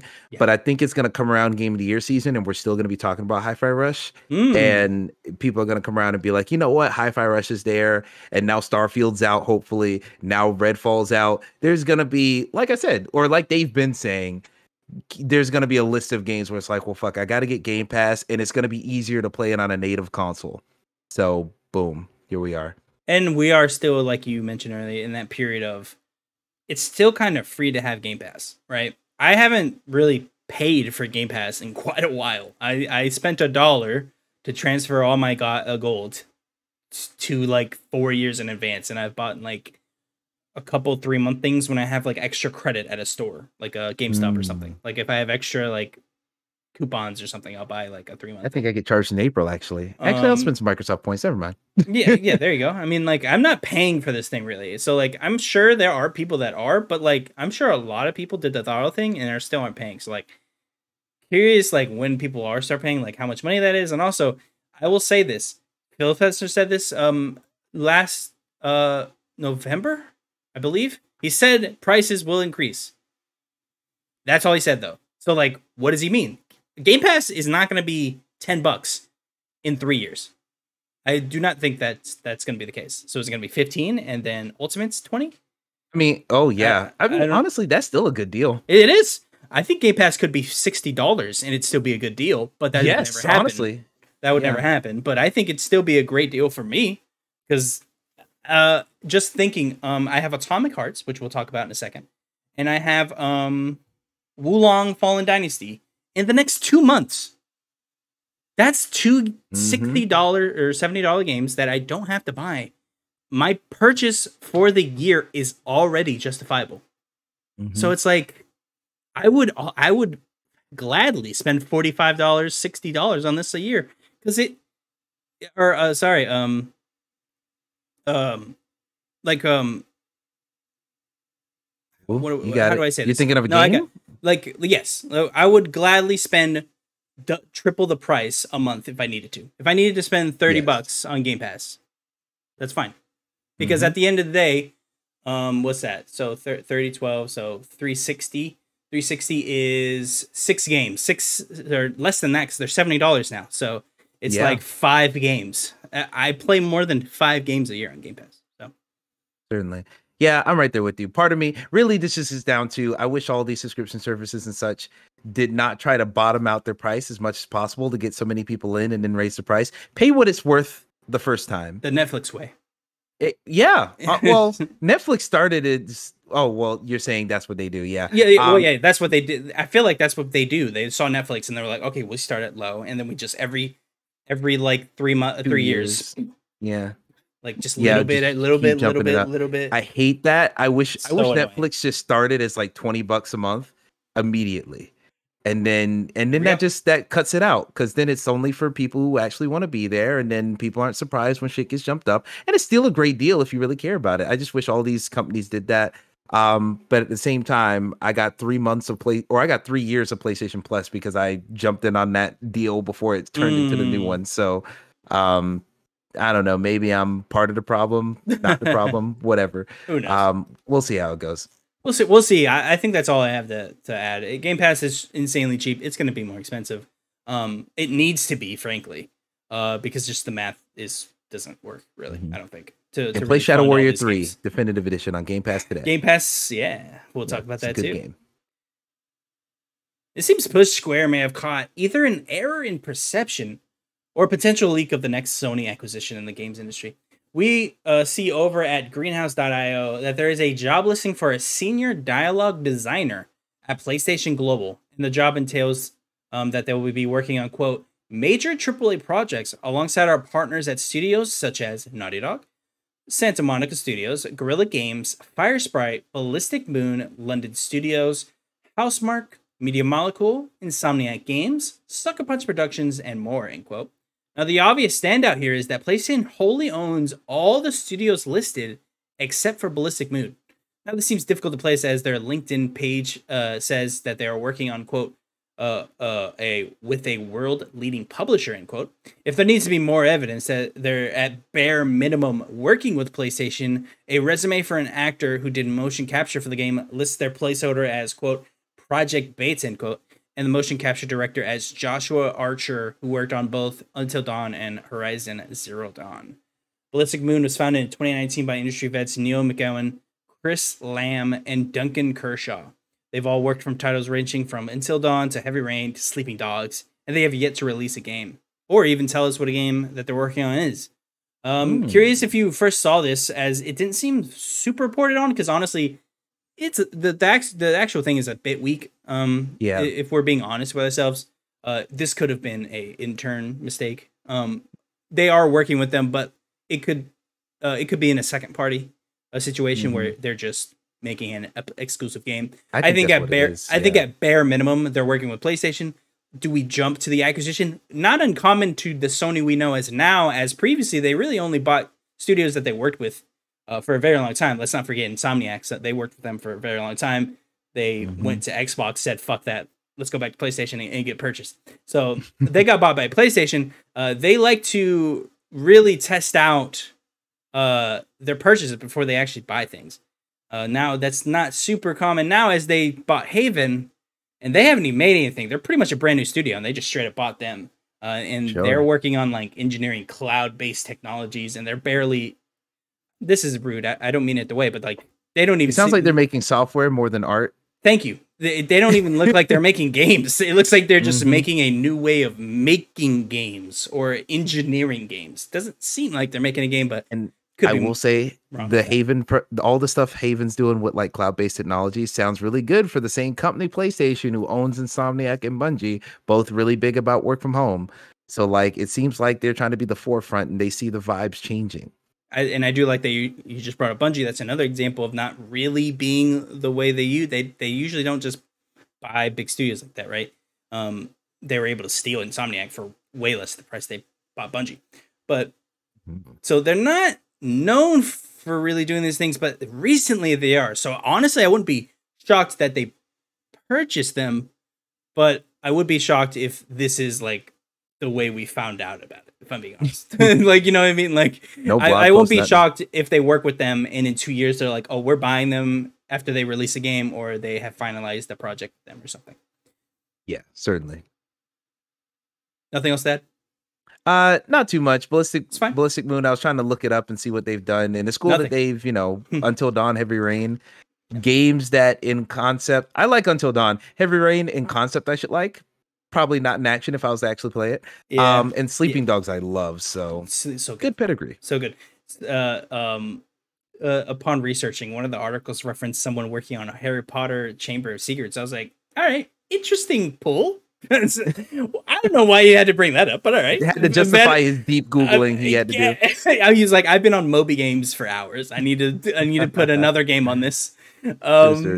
Atomic Hearts is set to release on February 21st, and it seems the composer of the game has donated their fee directly to the Australian Red Cross, which is directly helping in aid with Ukraine. With that donation came a lengthy post on Twitter that you can find on @Mick_Gordon. But to summarize, he says the war in Ukraine is, quote, a brutal and unjust invasion, end quote, and he stands with the Ukrainian people, while also mentioning working with Munfish was great. Quote, I'm eager to see and hear my musical contributions come to life in the final game, end quote. Now, of course, Munfish is a Russian studio, but it is headquartered in Cyprus, but they have a bunch of different locations, and they also work with a bunch of different studios. But was originally a Russian studio located in Moscow, but most recently was and is still looked at as a Russian studio, especially given they're creating a game set in the Soviet era alternate universe. I don't know if you know too much about Atomic Hearts. Upon researching this, apparently it's and I didn't even know about this. Similar to like Wolfenstein, where it's like an alternate timeline. So the Soviets discover plastic in like 1939, and that leads them to a path of like figuring out like robots and like making like all these things and like getting to a point where like we pick up in Atomic Hearts, which I was like, whoa, did not expect the depth from this game. I thought this was going to be a crazy Wolfenstein like thing, but it seems like there's deep lore. It's actually on their website. If everyone wants to go find that, just go to Munfish, go to the I think it literally is called lore page, and it has a timeline. It was actually kind of interesting. It jumps, but like that, it's fun. It reminds me actually of oh my god, the PlayStation studio that made the werewolf game. Was it Sony London? No. Fuck me. So not Order 1886. Order 1886 is the game. Oh, Ready at Dawn. Ready at Dawn. Thanks so much. Yep. But that reminds me of that, where like it's an alternate universe and it jumps to conclusions, but that's kind of the point. It's fun. But what did you make of this? Do you think this is the beginning? Because I do see murmurings, although I don't see anyone honestly that matters. Not to be rude, but I don't see anyone that matters saying that they care that Munfish is making the game. Do you think this might be a quote-unquote controversy, that if you pay for Atomic Hearts, you are technically funding Russian invasion? As I believe they are technically, they have sets in Russia. They have to pay taxes to the Russian government. Yeah, this is a case where, like we said earlier with the J.K. Rowling stuff, if you have a specific villain to be mad at, it's easier to be mad at it. And even though we do have a very prominent villain in the case of the Russian, excuse me, there's that burp from earlier. Finally. Even though we do it just took a while. We have Putin as our obvious villain. I'm gonna timestamp the burp. I'm gonna put timestamp beginning of burp and then end of burp. So you can see how long it is. Good God.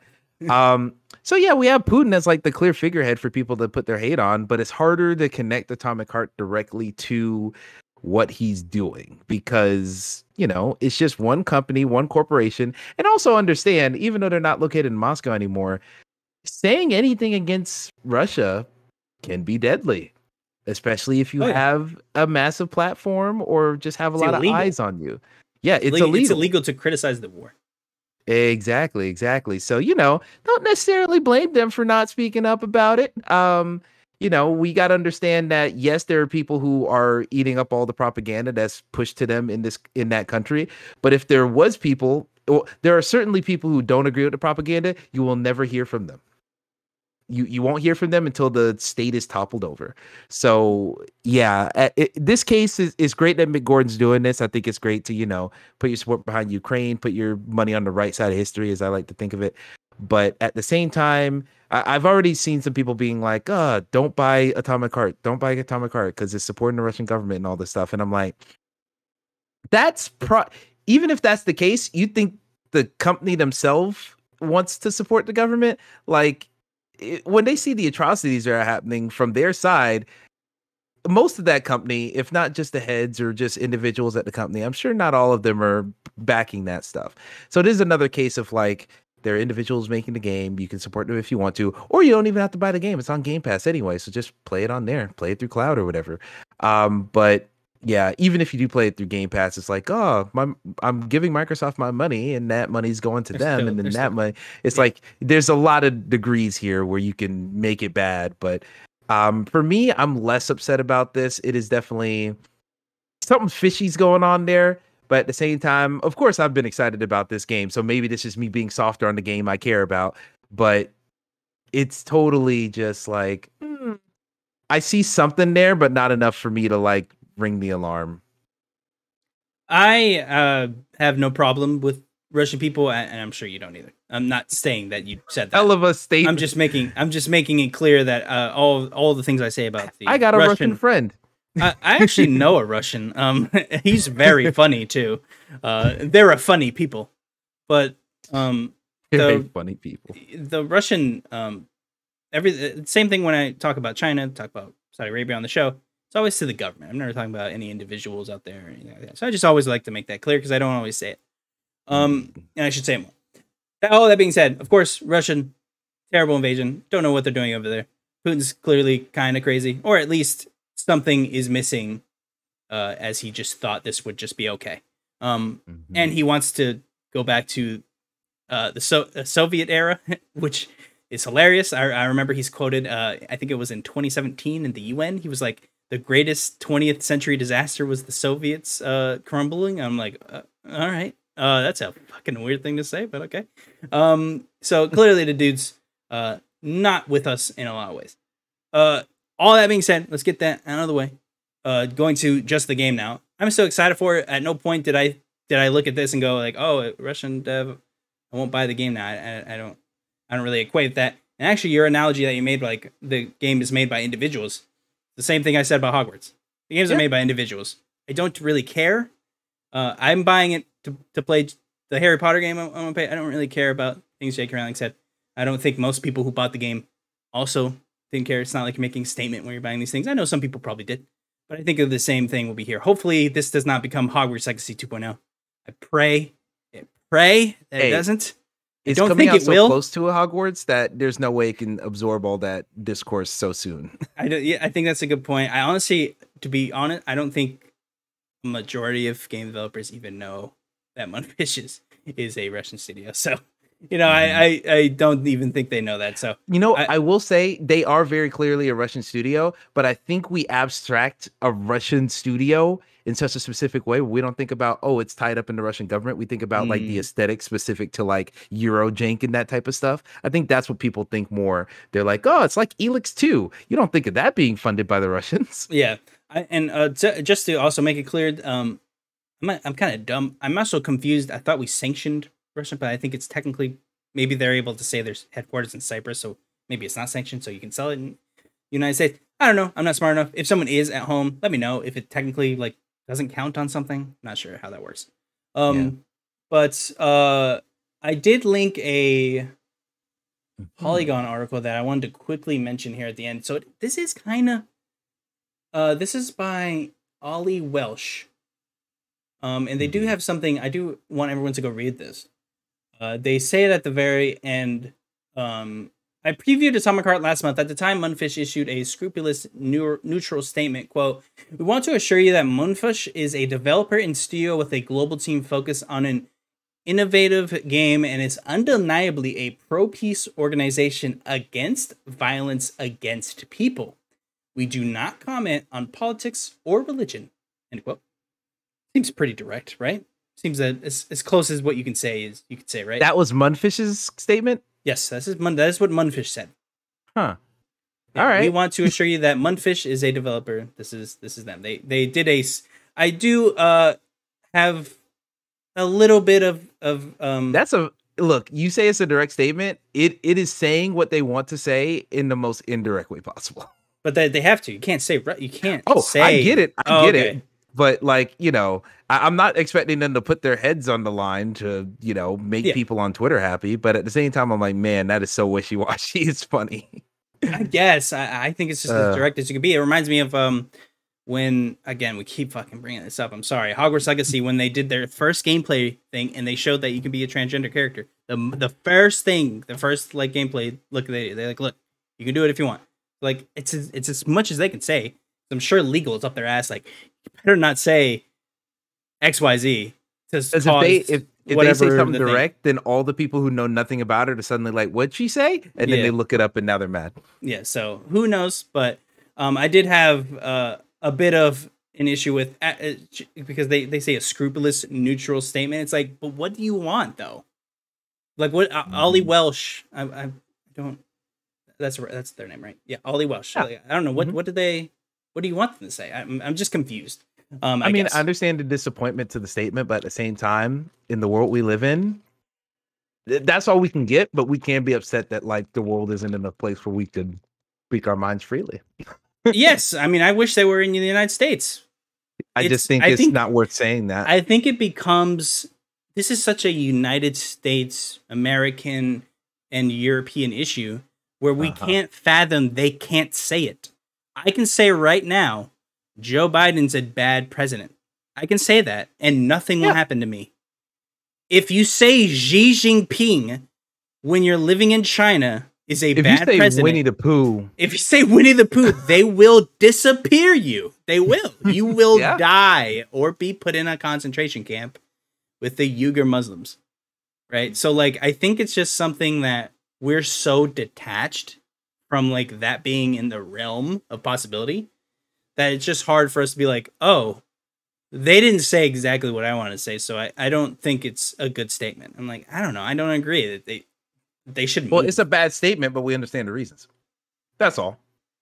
Okay. Like, I think it's as good as the statement can be, but I think even the writer of the article understands why the statement is what it is, but we can still be disappointed in it.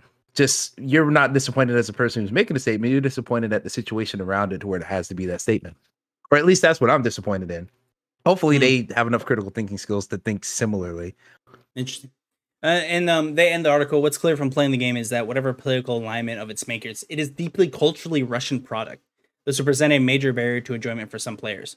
Gordon is doing his best to break this barrier down, but it's a big ask because it's from, of course, the original composer donating his fee to Australian Red Cross. I don't know. I think I'm being too nitpicky, if I'm being honest, but it just seems that they're just being negative overtly, and I'm like, I don't know. They said what I don't know. What do you want from this? And I think you're mentioning, well, like, I guess it is okay to say it's a bad statement, but they can't make it any better. I guess that's okay to say. I don't know. Yeah, I can understand their frustration at it, but I think it's fair to be frustrated, but understand where the frustrations lie. I think if reading this article, I think, think a little bit deeper about it. It's not, oh, they're mad at Mundfish. It's they're upset about the situation that you can't even say what you want to say, even if you clearly feel it. Yeah, I agree. I think you're good to point that out. Metroid Prime Remastered has come. Yeah, I know, right? I love people who like talk shit back at me. You are really good at that. You are really good at that. ISO Christian over at Podcast PXN and the Large Popcorn Pond. Very good at that. He calls me out, and I like that. I like being challenged. I don't put out my views for people to not talk shit to me. Metroid Prime Remastered has come up in the latest debate of former developers of a game not being featured in the credits of a remaster. Zoid Kirst, I hope I'm pronouncing that correctly, who was a senior engineer on the 2002 title, stated on Twitter that instead of featuring the original credits of the game, it merely has a line that states, quote, based on the work of Metroid Prime, into parentheses, original Nintendo GameCube and Wii versions, end parentheses, development staff, end quote. Wow. Via Game Rant, the credits feature many studios involved with the remaster, like Retro Studios, which of course was the original studios that made the game, and many support studios like Iron Galaxy Studios, Airship Images Limited, Atomic Hawk Designs, CG Bot, GameSim Inc., Liquid Development, Original Force, Shanghai Mind Loader Digital Technology, and Zybot Studios. All of that on just a remastered. Imagine what a AAA game and the amount of support studios that they have. Every now and then, look at the credits, and decide for yourself. It reminds me of Callisto Protocol, where like it's like all striking distance, and then at the end it's PlayStation for like three pages of how much support they needed at the end, most likely. Yep. Credits have become more and more of a serious topic as some developers impose stricter rules to be featured in the credits of the final games. And most recently, one of the original creators of The Last of Us, Bruce Straley, has been left out of any mention of his work on the current TV show adaptation of the game. Of course, he's one of the original creators of the game, and he has been completely left out of any mention of the credits and things. Technically, nothing illegal is being done, but it brought up the information of, is it in good taste? Or even Bruce Straley himself says that is a reason to unionize in some aspect, as that man's a millionaire, so he has no stake in this. He probably does. I think he cares in a personal way. I don't think he really cares about the money. He actually said in a tweet, he's like, hey, it's crazy that I helped make this, and I don't see any money, any mention, anything at all from this TV show adaptation. And I don't know, it's hard to not feel a little bad for the guy, because he's like, hey, you did help make it, and you're not feels really... like his fingerprints are being burned off the product. Yeah, pretty much. And Jesus, that was beautifully put. My God, what the fuck that kind of... Jesus Christ. I was thinking about Men in Black 1. I don't know. Oh my God. I was thinking that too. As soon as you said it, I was like, oh, the orb. He's like, it hurts. Yep. But I wanted your opinion on this, because it seems like it's talked about, but it's kind of... I don't know. It doesn't seem like it's being talked about in depth. No offense to people out there. Yeah, it feels like it's being brought up. It's like, people should be left in credits, and they stop talking and they move on.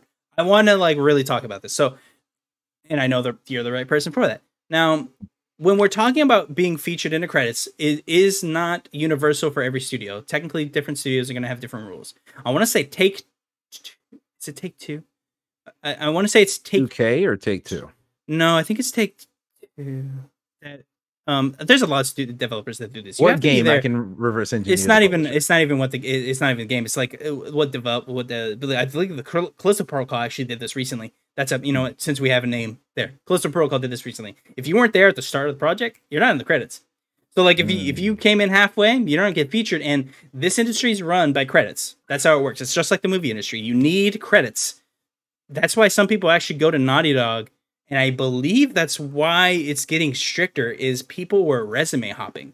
I don't know if you hear about this. Yeah, you're shaking your head. You know about this. I'm aware of the concept. People jump on to get the Last of Us credit. They work for 3 months, bowed out. They're in the credits. They don't care. And they go get the job they actually want at a different studio, because now you can say you worked with Naughty Dog, the best studio maybe in our industry. So I want to at least give people listening the context on why some studios might do this, because they don't want you to go to their studio to work there 3 months, be able to say you worked on the game, and then bow out. Now we have a different extreme where something like this can happen. You made the game, they're remastering it, re-releasing, whatever you want to call it, and you're not even featured. That just seems, frankly, gross. I don't know how else to put it. Yeah. Here's what you do. Imran Khan said it best on Kind of Funny Games Daily, talking about this exact news story. If you're doing a remaster, remake, you're taking one game that existed with all of its credits and such, and you're making it again, not changing anything. Really, maybe just sprucing it up a little bit. Just boot up the original game, just fucking plug in your Elgato, record the credits, and play that first. I swear to God, just play the credits from the original game first. Oh, we can't find the files anymore. The game exists. Just record the video of it and play that video first when the game's done. And I'm then sure it's more complicated than that, people. But yes. Oh, it's definitely more complicated than that. But okay, like, I know you weren't. I don't want anyone at home being like, you can't do that. We know that. But we're just saying, yeah, there's definitely more work than that needs to be done. But we're saying you should worth do doing. That. I'll be honest, that's in terrible taste. I don't even understand how that even comes up in conversation. How do you go, we need to make the credits. Can you have that done? But yeah, you know what? I was thinking, you know how everyone who worked on the game, let's just put a sentence at everyone who worked on the other game, by the way, and us. It comes how off does that as even like, I don't come want to up? copy and paste all the text, but they probably didn't have the actual text to copy and paste, but still just put the video up. Like that's the easy way to solve that. Number one. I don't know. I'd love a comment. We won't. Nintendo doesn't comment on these things, but I'd love a comment and be like, "What? Why did you think you could do this?" Like it doesn't. Yeah. It just seems in poor taste. I'm with them, and I want to actually go to the Bruce Straley instance right now because I reported on it, but it was actually a solo episode, so I didn't have anyone to rebound off of. But Yeah. in that, do you think that is also in poor taste? Because he was a co-creator, but he did leave, and again, there's nothing legally binding, but like. I don't know. In your position, do you say even though he's not interested or not interested, sorry, that he's not on the product anymore? Like, let's say you're in charge. Do you say co-created by Neil Druckmann and Bruce Straley in like the end credits of Naughty Dog? What do you think? I say because even in like the intro sequence for all the episodes, isn't like It's co-created by Neil Druckmann and Craig Mazin. And I'm like, yeah, the show itself. I was like. Okay, that's a weird way to skirt around that. It would vary, right? I'm like, okay, it does kind of say that they both made it together. I'm like, and they did, but it's like Neil Druckmann made the game with Bruce Straley, so it's weird that we don't have a. This is the original creator. I don't know, and also, just because you're the original creator doesn't mean like you're the. I think Hideo Kojima actually is. Maybe he's a bad example of this, but I think he's a good example of what I mean here is like, just because they're the creator doesn't mean like, I don't know, they should get full credit. Cause like maybe, and again, Hideo Kojima could make the gameplay head. Like there's a lot of people who give you the extra spice, your writers. Like just cause you created it doesn't mean you're fully writing all your scenes, right? You could just you could give them the full on lore aspects. Then you have the writers that work on the main quest and maybe you oversee that, or, you know, there could be millions of things. So it's like, I'll say this. I think games industry is specifically messy because there's so much involved and there's so many different things that you can say because there are games that the gameplay is the best, but the guy who created the game didn't technically make the gameplay. So like feels like they get the credit for like something they maybe had nothing to do with that. Just me thinking out of my head. I mean, there's a reason that you get so few auteurs in the gaming industry. You get what?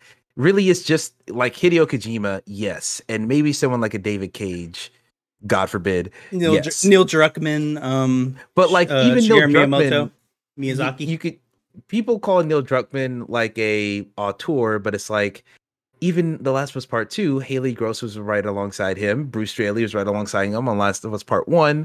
It's like every time Neil Druckmann comes up, yes, he's a constant, but he's not the only one. In the same way that I think a lot of people think of Kojima, or even in the indie scene with your Kitty Horror Show or your Toby Foxes, like, you know, there are names there. I know Kitty Horror Show, she makes a lot of that stuff on their own. You know, Toby Fox, small team, but so much of his personal stamp is on everything in that game. So, you know, it feels like products from a person. You don't get that in games because especially when you get AAA spaces, there's 500 plus people touching this product. They're all going to leave a mark. So even if your mark is the biggest one, it still doesn't feel completely fair to say it is the mark. It's the defining mark. So yeah, I think when it comes back to the credits conversation, you know, just put credits on everybody. And the whole thing of Naughty Dog having an issue with people are hopping just to work for a couple months and then leave. That's only a problem for them because they're the only ones. If everyone had that policy, you would be totally content with, all right, I'm going to stay on my project at EA. I'm going to stay on my project at Activision. I'm going to stay on my product at Ubisoft and get all the credit because I will get the credit because I'm here for any amount of time. The only reason they had a problem with it is because they stuck out and now they have to be stricter in line with everyone else. If everyone just opened it up, then I think people would be more than content with, okay, I got my credit here, I got my credit there. And then if you actually had an opportunity at a Naughty Dog and legitimately wanted to go there, you would go there and you'd stay there because you want to work there, not because you just want the credit to go somewhere else. I'm right there with you. And upon further thinking about this, I want to be clear. I think everyone should be unionized everywhere. Amen. Except publicly funded groups. I don't think like fire department and cops should unionize probably because it's actually bad if they like don't work. The cop union we've already talked about. And also read a newspaper. You don't want that. Yeah. They already kind of do it. So this is actually the most compelling question proposed that I actually think maybe we should have like a writers guild or something in games where like it's kind of not right if you're not included. So maybe we should unionize. Maybe Bruce Straley has a good point here where I don't have anything to refute it. I do say, like, when people say, like, a lot of people should unionize, not to discredit the people who should unionize, like QAs and these things, who notoriously do get treated pretty rough because there are usually people in the seat of power over them, and they kind of take it too far, and they're looked at as lesser, but in some instances. But I want to specifically mention prior unionization calls. I was like, you're making six figures. It's hard to justify to me that it's like, you gotta have, I don't know, I'm gonna fuck this up. My entire benefits and such. Right. So you're already at a white collar-esque job. You're already getting paid very well in most instances. There are some places, but if you're working at like Bungie, you're getting paid real good. So it was hard for me. In Blizzard. Yeah, anywhere that isn't Blizzard. Blizzard should definitely be unionized. That place is horrific. And when they tried to get CG Project Red, they're saying they were like underpaying their people. They were paying triple the cost of what they would normally do. The same thing I said about From Software when they were trying to say that they weren't getting paid enough. You bring up the annual GDP, you put it together, they're paying triple the average cost. So it's like, I've never been right there with people because I didn't find good examples of unionization, but I feel like this is actually a very good one. And I feel like if you have touched something enough to affect the game, it should be credited. So maybe there should have to be some writer's guild thing that people like have to band together and like say, hey, if you don't have these certain things in place, we're not going to work for you. I don't know. But this at least has been one of the most compelling things to me, at least. That maybe we should talk, or not we, but like the greater games industry should actually discuss and make sure people are credited for future endeavors, because we're getting so big that something like a TV show adaptation of the original universe you helped create could happen. And you want to make sure you at least get something. And of course, to point out, Neil Druckmann doesn't own Last of Us at all either. So, you know, he's still there. So he's the one that's being kind of brought onto this. So it's not to say that like he has more right to be accredited than anyone else. It's just technically no one has any technical right. This is a PlayStation product, not PlayStation owns this. I'm just saying we should maybe have an etiquette or something that we handle all this stuff with. Certainly. I think, you know, games are getting to that point now. It's been a good 30 to 40 years since video games have been around. We're maturing as a medium. I think if you look at other mediums, you know, I'm thinking more so movies specifically is the medium I look like for the most comparisons to games. I think around this time is when, you know, unionization and all that stuff started happening. Once you realize this is an industry that's here to stay, you're trying to make this industry work best for the worker. Yeah, I think it's going to be hard now because so much of every industry is in favor of the corporation rather than the individual worker. So it's going to be a hard road to hoe, but I think it needs to be hoed. So yeah, we'll see. That was a weird way to say that. I'll hoe it with you. I'll hoe it with you. We'll hoe together collectively. Saudi Arabia. We seem to be talking about the country more and more every week. And you'll see a bit of deja vu here as they've increased their stake in Nintendo again. Now, back in May of 2020, we reported that they took a 5.01% stake in Nintendo. And last month, they increased it to yet another 6.07%. Now, as reported at GameStop, we see them raise their stake further to 7.08% as the Saudi Public Investment Fund seeks further diversification. Let's not forget the ever-looming presence of the $13 billion figure set aside specifically to buy a major publisher. I don't have too much else to add, as I did just cover this last month. My point remains the same. I don't think we're at any risk of them trying to outright buy it. I don't think that will ever happen. If that does happen, we're fucked. But aside from that, not reality, that probably will never happen. At least I pray it doesn't. It is worrisome to see that quick of a spike. I know percentage at home doesn't sound like a lot, but they were the most shares holded at that 6.07% out of individuals that were owning it. So now at the 7.8, they're even more. So I'm not over here sounding alarm bells yet, but it's always terrifying when you see Saudi Arabia, the people who murder people for being gay and trans, upping their stock in anything, especially Nintendo, which is probably in a very dark way the funniest thing of all is they're paying for like cartoon games and they're cutting people's heads off. Oh, Bayonetta force canceled. if they get a hold of this fucking company. Yeah, Jesus. Or it'll be on PlayStation finally and it'll run at a decent frame rate. Yeah. Yeah. But nothing else to add. Do you got anything to add to this? Not too much. I am concerned about it because I've heard they own so much of it. Well, they own outright SNK to the point where they're making like, creative decisions. 96%. Yeah. So yeah, they're making creative decisions over there. Like they have influence on the actual games. I do not want to live in a world in which Saudi Arabia has influence over any Nintendo product, even if I don't play their games like that. But at the same time, they don't make products that necessarily have content in there that they would find objectionable, except for one or two things. They might retcon Samus Aran. I was about to say, like they probably would. They probably would. Yeah. I don't know if you've read the Quran, but it's pretty wild. Yeah. So there's some things I could see them, but at the same time, I'm like, not that it won't affect anything, because I think it will affect things, but it's going to be way subtler and way harder for people to realize something's off unless they know about the news. So hopefully they stay back. Hopefully that 13 billion is, I know it's not for Nintendo, but hopefully it's not for someone I care about. Just, I don't know. I'm worried. I'm worried it's going to be someone like Square. I'm worried it's going to be, I'm terrified. I don't, it's going to be someone, someone will say yes to 13 billion. I pray they won't, but someone will say yes. Capcom, maybe. I think that's actually a little too low for Capcom, just for Street Fighter, but I don't know. Maybe. Well, Capcom has a lot, like fucking Resident Evil as well. Like you need a lot more money than that. Yeah, you probably need actually a bit more. I don't know. 13 billion is a lot. I'm not sure. I'd actually have to research to see how much Capcom would cost, but that's a lot of money. Like that is a lot.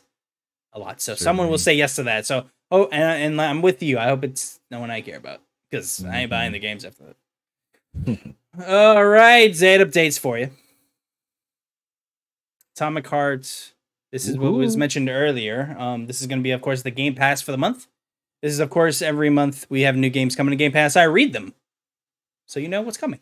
Let's start off with Madden NFL 23. This is coming to EA Play. Of course, EA Play is directly linked to Game Pass, which means it is on Game Pass. This is February 9th. February 9th. Gundam Battle Alliance. February 9th. I believe this was the this is the multiplayer action Gundam game. I wanted to play it, and then I read it was multiplayer and went, no thanks. I'm going to look at some gameplay, because this seemed interesting from reading about it. The gameplay kind of looks cool, if I'm being honest. Like, I was kind of interested. I was like, ooh, I kind of want to play that. And then I was like, do I, though? Mount and Blade 2, Banner Lord, Cloud Console and PC, February 14th. Bad name. I gotta be honest with you guys. Bad name. Set forth on an epic adventure in the fictional Dark Ages sandbox. No thanks. I know people fuck with Mount and Blade, but not for me. Get a little more creative with the name, though. Mount and Blade. Come on. Mount and Blade sounds like a 2003 rap song by like a Detroit rapper. It sounds almost like you're saying Mountain Blade. Mountain Blade. But it's Mount and Blade. But like when English say it, we say it fast, so it sounds like Mountain Blade. True. But it's only a French accent. It'd be slower. Mount and Blade. Okay. City Skylines remastered. Please just continue. Offended so many people. Cloud and Xbox Series S and X, February 15th. I know this is going to be very exciting for a lot of people. People love the City Skylines. I'd say that as a former GameStop manager. People love that game. Shadow Warrior 3. This got a shout out from Emmett Watkins Jr. earlier. Definitive Edition, Cloud Console and PC, February 16th. Trek across a mythic Asian land infused with the magic and technology of ancient samurai, now overrun by the anomic yokai from Japanese folklore. Experience the Definitive Edition of Shadow Warrior 3 with tons of new features and modes with fast-paced gunplay. I didn't know there were guns in this. Razor-sharp melee combat, and a spectacular free-running movement system. Wait, you really didn't know this was a shooter? No. Oh, so you know nothing about Shadow Warrior at all? No. Nope. Oh, wow. Shadow Warrior 3 is basically just Doom 2016, but indie. Really? Yeah. Oh, wow. It's just, I was not put you in expecting arenas. Yeah, arenas, and then you wall run to each fight. There's a grappling hook. You do finishers on enemies. Like, it's Doom 2016. I'm about to say, that sounds kind of sick. Shadow Warrior 2 is better, but Shadow Warrior 3 is still very good. Atomic Heart, Cloud Console and PC, February 21st. This is available day one on Game Pass. In a mad and sublime utopian world, take part in explosive encounters, adapt your fighting style to each opponent, use your environment, and upgrade your equipment to fulfill your mission. If you want to reach the truth, you'll have to pay in blood. Very excited for this one. It looks weird. It looks fucked up. I like a good weird fucked up game. Hopefully, I'm not giving money to. You also like a good weird fuck. Well, no, I can't say that. I'm not. I didn't even. I had a joke in the chamber, but not only did I stop myself because it was inappropriate. You're like, I also can't stopped say myself because it wasn't true. I can. My imagination is whirling. I do that all the time. I'll be playing like games with like people on my Destiny clan, and I go to say things that like I know a close friend would laugh at, but then I'm like, I can't let people like. You don't want to say something. Yeah. You can't say something like too out there to some people, right? They'll be like, I know you. You don't do that. And you're like, all right. You're right. All right. Now, these are already gone, so I apologize. I think this came I might have missed that last week or something. I don't know. But the following games are leaving. These have already left. Besieged. This was a game preview for Cloud Console PC. Crossfire X. Cloud and Console. I played it, damn it. Infernax. Cloud Console and PC. Recompile, which was pretty popular, Cloud Console and PC. Skull the Hero Slayer, Cloud Console and PC. And The Last Kids on Earth, Cloud Console PC. That is your Game Pass games for the month of February. Now, a new update, Dead Island 2 moves up a week. April 21st. Was not delayed. It was pulled forward to get out of that Star Wars Jedi Fallen Survivor window, because it was the exact same date, and Jedi didn't care, so they did. They had to. So they'll now be a week early. Get excited. Cautiously optimistic. I went from no way this game is good to I'm not cautiously optimistic. The actual screenshots looks like Dead Island. I'm not over here saying Dead Island was a great game, but it was fun. So we might get a fun game with this. Dead Island is one of the best podcast games of all time. The second one looks at least as good as Shadow Warrior 3, which is to say solid 8 out of 10. So I'll play that. That's pretty high. I'm very excited. Now, this is your PS Plus Extra February titles. I've been waiting for this one. Let's go. So, top of the list, featured first, Horizon Forbidden West. Now, if you don't want to buy the game, don't know why you wouldn't. But if you don't want to buy the game, all you have to do is subscribe to PS Plus Extra. That is $12 a month? No, that's not right. Yeah, I'm 3 years in. I don't know. Let me check. I think it's 14 and then premium 16. Something like that. I'm looking up subscriptions right now. I'm gonna see. This is a no-brainer if you want to spend, because you can buy for literally just this month if you'd like. You can upgrade, pay the extra $2 or something it is. And if you don't want to buy the game, just play Horizon Forbidden West for the month. You have plenty of time. We still have half the month. Even if you have to justify the next month's purchase to keep playing the game, that's still almost half the cost of what the game would actually cost. So I want to push everyone listening to this right now. Go play Horizon Forbidden West. This is a incredible game. This is one of the best games of last year and sorely forgotten about. Unfortunately, sorely forgotten. One of my favorite games of all time. I love this game. Mm-hmm. His number 4. Anywhere close? Kinda. It's top 10. I'll say it's top 10. This is one of those where I don't want to talk. One of my New Year's resolutions is to not talk up projects before I actually finish them, and then I'm just talking for a year and it never gets done. Right. But I have talked about before my top 100 games list. I got to revise that and add some new ones because I keep playing games. So that's on that list. I'll tell you that it's on that list. I do need to make a new top 10 list, as I haven't made one since 2019. Ooh, yes, time. Yeah, so it's time. I think it's time to revisit, look at the list, see what's changed. I think it's changed pretty drastically. So I will be probably making one myself as well. Don't think I'll do top 100, but I definitely might do top 20. Don't do top 100 unless you're crazy. Maybe top 20 if you really need to, but nah, you're good. PlayStation Premium, $18 a month. Okay. That's the highest tier. So the mid is probably 15 and bottom is 10. Definitely. So easy. Just easy. If you already have Plus, it's an additional $5 this month. And then, or if you'd like, just wait for the next month and you have a whole month to play. Just make sure you do this. I really think everyone at home, especially if you like open worlds, especially if you like good narratives, you want to be ready for when the next one comes, because there's definitely going to be a next one. There's probably going to be 3 games by the time we get the third one. There's going to be like 3 other games that come out named Horizon. Highly recommend this title. I will also say, if you don't feel like paying for PlayStation Plus, like 2 or 3 months ago, this game was $30 on PlayStation. That's right. PSN. I forgot about that. Yeah. So like it's been dropping in price very quickly. Just buy it. Experience this game. It is so great. We have the DLC in a month.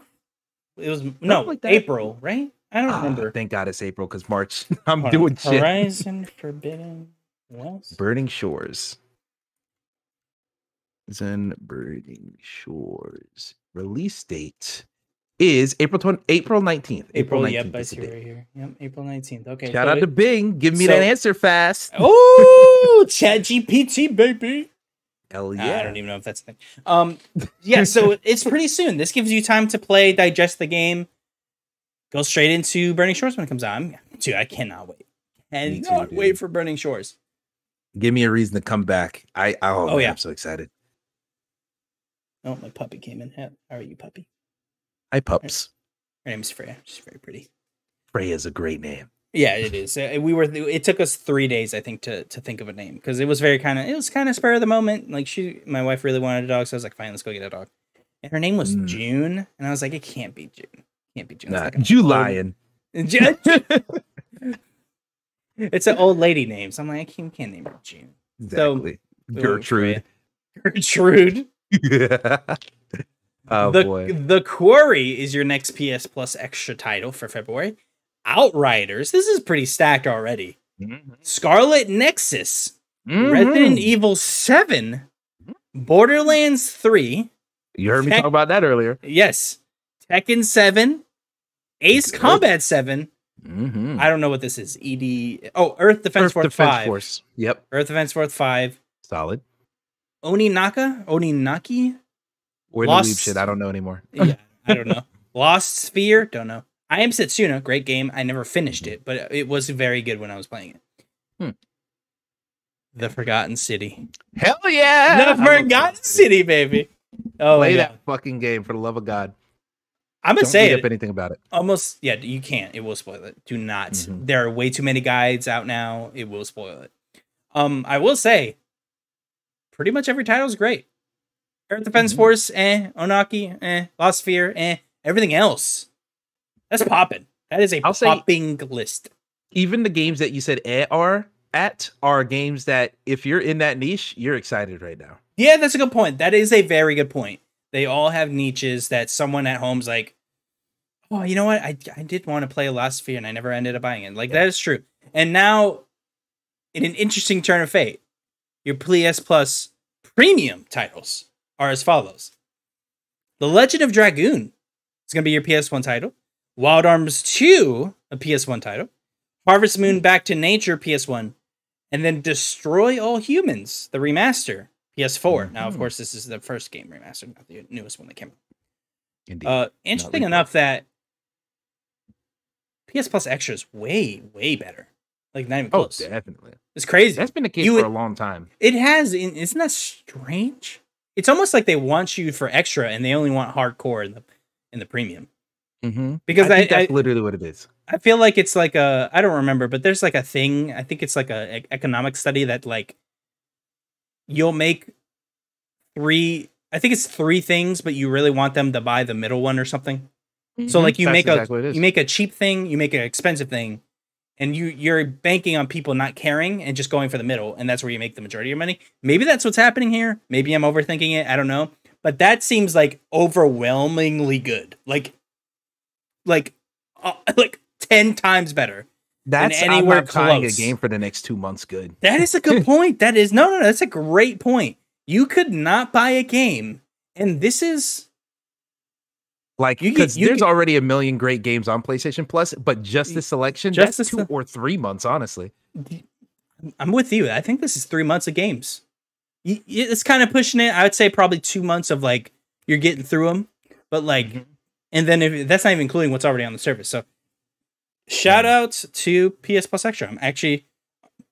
I was one of the people that was not really excited at all. I didn't really care too much. I thought it was frankly not very good. This I'm eating my words with this one. This is great.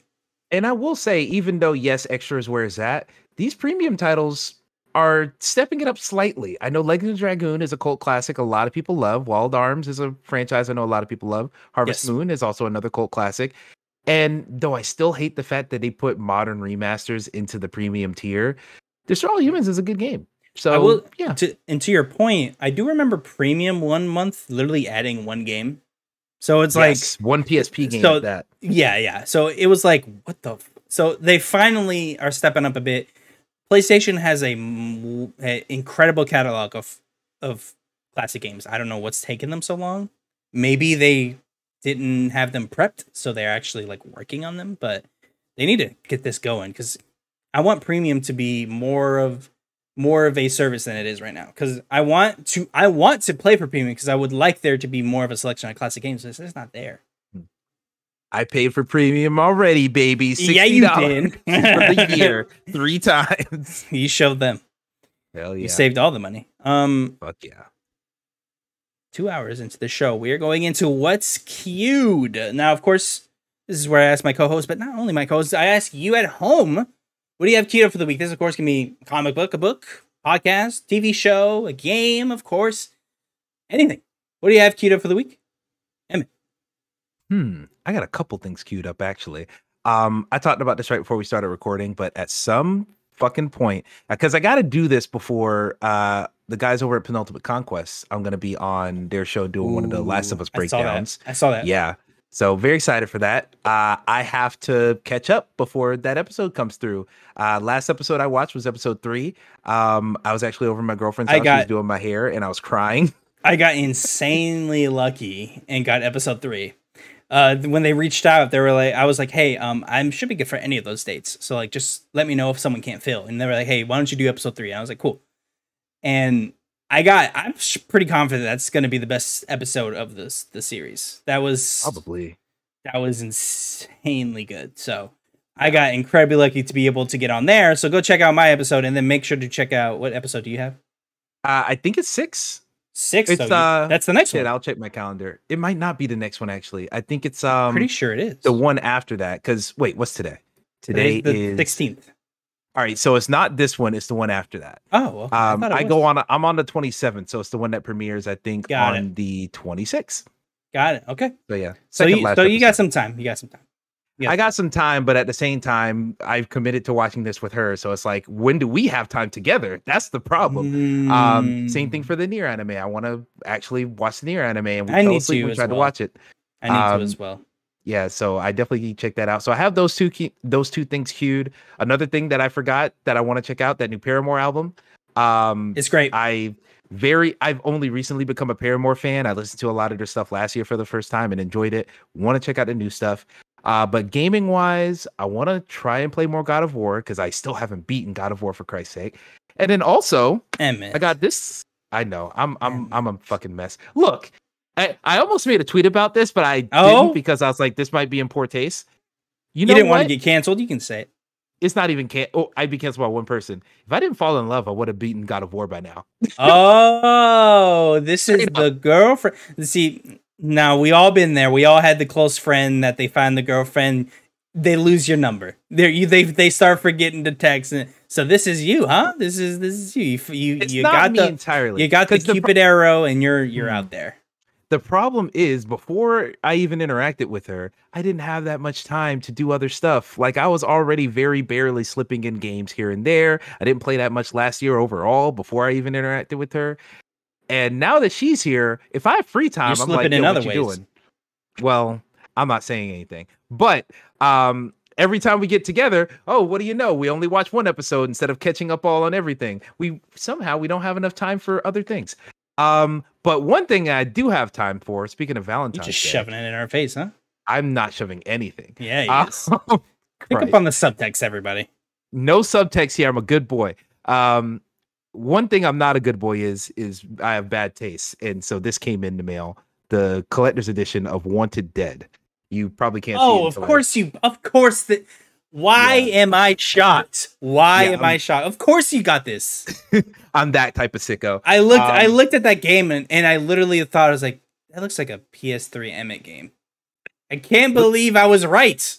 What's worse is that I put up the little Valentine's Day post of like, oh, I'm so happy to have met my girlfriend, blah, blah, blah. And then right under it, now the real reason of the season, what a selfie with the game. and 110 Industries liked both of them. So I'm like, that's awesome. Yeah. That's awesome. So yeah, I really want to hop in that game just so I can know what's up with it. I have a feeling it won't be worth it was $70, but I got $20 off. I bet it won't be worth that, but I think I'm going to have a good time with it nonetheless. No, didn't something happen with this game? Weren't people freaking out in some way? Not really. They were freaking out because they were like, oh, it's like look average at this game or something. Well, like the reviews came out and like some of them are like, oh, it's like IGN gave it a 4 out of 10. But on the same I didn't know that. Escapist, shit. Like I only watched the IGN and the Escapist reviews. Escapist doesn't do reviews. They don't do scores, but they were talking it up like it's still not the greatest game ever, but it's fun and weird and interesting. And so they appreciate it for that. That's the vibe that I'm going to with this. I'm not expecting this to be a god tier action game or to have a great story, great characters, anything. I'm expecting it to be fucked up. And I like that it's expected to be fucked up. I want to get fucked up by it. So I commend you because you do seem to have great expectations, and I'm not sure how you maintain them. I don't know if you're just I don't know if you're like the Hulk where you're always expecting mid or something, but like, so like you're always never disappointed. I'm always disappointed. Yeah. How do you control it? You're just looking back. I'm always disappointed. Well, it's one of those things where you seem to handle it well. I rarely see you. Well, that's not true. Saints Row was. I saw you real down. I saw you when you came back like a month later and were like, yeah, I haven't played Saints Row. I think that says a lot about the game. I was like, man, I feel here's bad. The thing. I will take something bad but tried rather than something that didn't try that much in the first place. Saints Row was boring. It wasn't a bad game. It was perfectly fine. It was very competent. I'm not trying to have competent experiences because I won't remember competency. I will remember if it's bugged if it's bugged to shit and doesn't work, but it's like fun and interesting and quirky and weird. I will take that any day over just vanilla Saints Row. Described every Bethesda game. Well, kinda, sorta. Bethesda has moments. Like sometimes you'll get a nice side quest that's like, oh, that's quirky and unique, and that keeps you going. And then plus their gameplay loop is just so. Honestly, it's just addicting. All their games, just about. But yeah, Wanted Dead, I'm very excited for, but I know what I'm getting into, so I'm not gonna sit here and cry because even they're like, oh, it crashes sometimes. So I'm like, hell yeah. Oh my god. That reminds me of Callisto, I think it was the most recent example. And Hogwarts kind of too. Where Callisto, I was like, I'm not really expecting much with this. And when people came out and were like, yeah, it's not like great. There's a bunch of problems with it, and also the dodge mechanic's weird. And it's almost like that made it more palpable playing it. It's like, okay, I knew going in the dodge sucked, so I had to work around it. You know, like so. There's examples of that where I've pretty much completely disregard reviews. I'm serious. I pretty much don't really care. Well, because I've played. I'll come back to that, but I'm gonna let you finish. Yeah, I'm gonna let you finish, but. Beyonce had the better album. I can't remember what he said. I will say that knowing that fact was more interesting, but like I said, don't really listen to reviews anymore. It's more of just interest on what people are like scoring it. Like for instance, Dead Space. I was like, oh, I'm curious if people liked it as much because I felt like people forgot how good Dead Space was. I really did. It seemed like people were like, I don't know. It seems like people always bring up Resident Evil 4. That's always the one game everyone brings up. And I'm like, Dead Space, though. I think it really is better, or at least is 2 right behind it.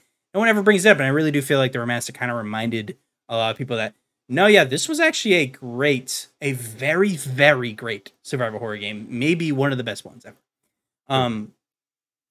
But yeah, I am... I don't even know where we fucking came from this, but I agree with your kind of overall take on things, as I kind of go in with just what I expect from the game. Hogwarts Legacy is an example of like, I'm shocked that it's good, if I'm being frank. I kind of expected it to be kind of whatever. They made, I think, Disney Infinity and some ports.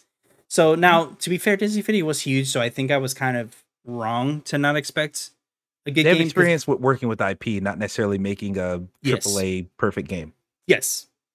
And this is far from perfect, but it is very good. And I don't think anyone thought it'd be this good. I mean, I didn't. I didn't think it'd be this good. I thought it'd kind of be the combat by itself. I was like, God, that kind of looks pretty boring. But once you get a bunch of spells, it's actually very fun.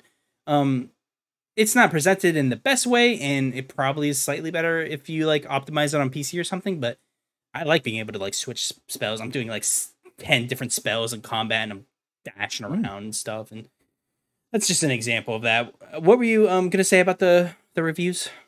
Reviews, because it seems like you disagreed. For reviews, I tend to I do look at the numbers, but it's less about the numbers themselves and more about what they're saying. I want to see, oh, you didn't like this. Okay, whatever. That doesn't really affect if I'm going to play this. I want to see why you didn't like it, because Saints Row is definitely a thing where people are like, oh, it's boring. Oh, it's bland. But to me, in the same way where I talk about Hogwarts and I'm like, it looks like just a competent game. It just looks fine to me because none of the Harry Potter stuff is hitting. I heard people say Saints Row was just fine, just competent. And I'm like, okay, but I like all the Saints Row-y stuff. So let me see if the Saints Row-y stuff brings that up. Then I played it and it didn't really. So that's what it is. I see what you see in it, and I understand what my lens is, and I try to determine if my lens is going to cancel out any of the stuff you're seeing. So I feel that. I think maybe I spoke specifically as I am still paying attention to the reviews. I actually don't. I'm famous. Jesus, I'm not famous for this. I'm well known on this show saying that I don't care what the number is. I just don't. I don't. Yeah, you said that. Yeah. The only thing that catches me if there's a 10, and that's really it. I don't really care if there's anything else because that really means I need to pay attention to something. Aside from that, I'm really either listening to someone talk about it. I might listen to someone like Kind of Funny or Last Stand or someone like that, where they'll talk about a game for a second, and I'll be like, all right, I'll check it out for that. And then I'll check it out, but like I rarely go by recommendations anymore. I just kind of, oh Jesus. You're good. I just realized another thing that I also have queued up very quickly because I can't really talk about the first time I played it, but I think I can talk about this next time. X-Defiant. I got into the next beta for that, so I'm going to be playing that this weekend a little bit. I'm sorry. X-Defiant's very good. Do you not remember X-Defiant? No, I do. I'm sorry you have to do that. Oh, X-Defiant's fun. It's a good game. It's like Call of Duty, but different. It's fun. It's not the greatest thing in the world, but I enjoy it. Hopefully it comes out fully and it's good, but yeah, I enjoy it. It's not a burden at all, you motherfucker. It gives me Hyperscape vibes, right? Like this thing will last for 10 seconds and it's gonna go away. I have a good feeling it's gonna die. There's a small team at Ubisoft working on this. Like they seem like they're scrappy trying to push through, and it's like we won't see. What's funny is Ubisoft's mentioned after this many failures that they want to keep trying. I'm like, what are you doing? Like what is happening? Some of them aren't even failures. They just don't make it out. What was that 1v1 melee combat game? Oh God. It was very colorful in the early gameplay. Yeah. Oh no. Yeah. Wait, you're not talking about Cradle. You're talking about the concept art thing, right? Yeah, it was concept. It wasn't released or announced. It was just concept. Yeah. They just immediately killed that in the Cradle. Just showed concept art. Like I'm surprised X-Defiant's still here, honestly. Like that, I imagine that would have been canceled in the Cradle as well. Especially with the name called X-Defiant. Yeah, so like I know they're trying to do the Tom Clancy thing, but like it just, and now their whole art style is fucking Rage 2. Like why? But okay, whatever they want. Oh my God. I'll have queued up nothing different. Hogwarts and Destiny 2. I'm gonna see if I can finish that this week. Hogwarts specifically. I wanted to get all the achievements, and it's too much. I'm not gonna. Let me ask this. Have you heard of a game called Omno? I think I might have talked about it on the show before. OMNO. The name is familiar.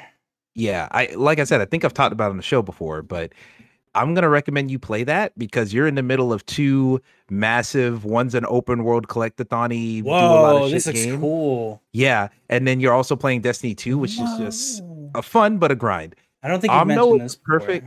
Okay, I've talked about it on VGU podcast. Then that might be it. Yeah. It's a 3D platformer, super chill, super relaxing, no dialogue. I think I beat it in like 2 hours. It's on PlayStation Extra right now. I'm going to recommend that to you. It is a very fun platinum. It is, like I said, chill, relaxing. It is a good palate cleanser between those two big ass games you got. So Made by I'm a going to recommend solo developer, Jonas Mank. Yeah, Wow. that's a name. That's the type of name you see on an album cover. Yes, it is. It is. And he's like leaning on a guitar. Featured, or you see a feature like featured Jonas Mac. Yep, there you go. Wow, this game is very pretty. Yeah, I love try the dinosaurs. Yeah, there's a lot of little special creatures in that game. It's very cute, very pretty, and it looks great on PS5. So yeah, that's a good palate cleanser. If any of y'all looking for a nice, short, sweet game to just blow through and just have a good afternoon with, that's definitely one I recommend. It is. I will have a slight dulge between whenever I finish Hogwarts and the 28th because I have Destiny 2 Lightfall then, but like I don't have anything for those 2 weeks. So either I'm probably actually gonna play this. I think I'm gonna go straight into this. This looks. You do have PlayStation Plus Extra, right? I have just the basic. Regular. I can upgrade to play this game.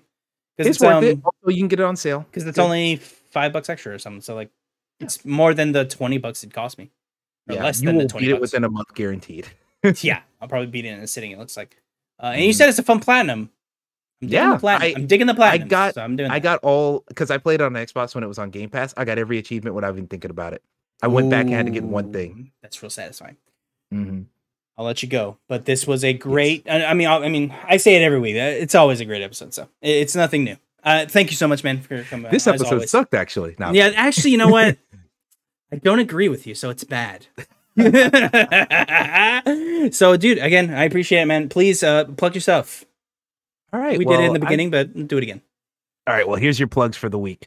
Of course, Spoonful podcasts, Spoonful vids on Twitter. Constantly doing stuff there. I saw your Valentine's Day special. I haven't watched it yet, but I'm going. That's probably the next thing on the docket for podcasting while I play something. Yeah, definitely check it out. Me and Mario made a ultimate love song collection. That's why I was like, oh, I want to listen to that for sure. Oh, hell yeah, it's good. You can imagine there's a lot of one particular artist from one of us. But yeah, there's a lot of good songs on there. 74. Every Trapped in the Closet is on this list. No, I'm in the closet. But no, it's a good one. And plus, we put the Spotify playlist in the description of that episode. So if you want to get the tunes directly, go ahead and check it out. Welcome to the Thing is still going strong. I'm very, very, very happy with the last episode we recorded of that. I had one of the greatest jokes in the fucking world on that one about rap snacks. If you don't know what rap snacks are, listen to watch Welcome to the Thing, or really listen to it. There's no video version. It's a podcast. Go. So yeah, very proud of that show. I'm hoping to hook up with those guys when we go to PAX at the end of March. Sexually, yes. Gabby's gonna be really weird when it's just me and two dudes going at it, just in the corner, like, what happened? But no, yeah, we're gonna link up. I don't know if there's a meetup or anything, but if you see us, say hi. I'm gonna buy a shirt before we leave, so I'm identifiable. And so that's I'm Emmett Watkins Jr. from, and it's everything you're on. It's just a picture. It goes to the back of your shirt. Good God. Yeah, it's just a lot. So yeah, that's happening. And then VGU.TV, we're in a bit of a low spot right now. Usually we do game of the year stuff right now, but because I work nights and no one else does, it's hard to get all four of us together to do these game of the year podcasts. Yikes. So we've done two of them. We still have the last two to do, and then all of our categories are done, and then we put it all up. What I'm probably going to do sometime, probably towards the end of March, somewhere in there, we're going to just put it all out in 1 week instead of stretching it out to the whole month of February like we usually do. We'll just put it out in 1 week, put all of our things there. Right now, I'm trying to write up my personal game of the year things, because even though we had that podcast, I thought about it more. I missed a game or two. So I swapped that arrangement around for my final written list. And then I even have categories for my personal list too, like games of yesteryear and things I didn't play that I really want to. So yeah, I'm going to be writing that soon. So look out for that in the next couple of weeks. But yeah, just give us a minute. We're trying to figure things out. Me working nights has been annoying for scheduling things with people. So perhaps I won't be working nights too much longer. But yeah, that's what's going on right now. Bingo, bango, boingo. check out for updates on VGU_TV on Twitter when that stuff goes out. And that's it.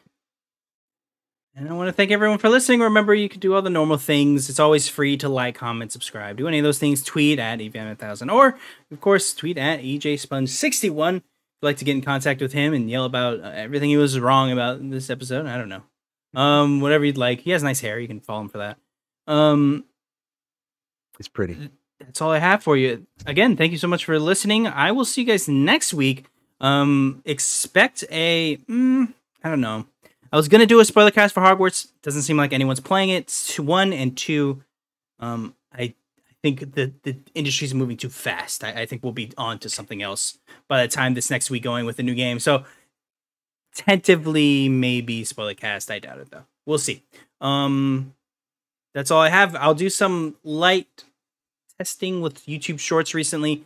Let me know if that's disrupting the feed. I don't love that it goes into the same columns as your videos. It's very distracting, I feel like, and it floods Certainly my regularly scheduled videos. So let me know if you guys don't like this layout of that. I try to do shorts after every episode with clips as well.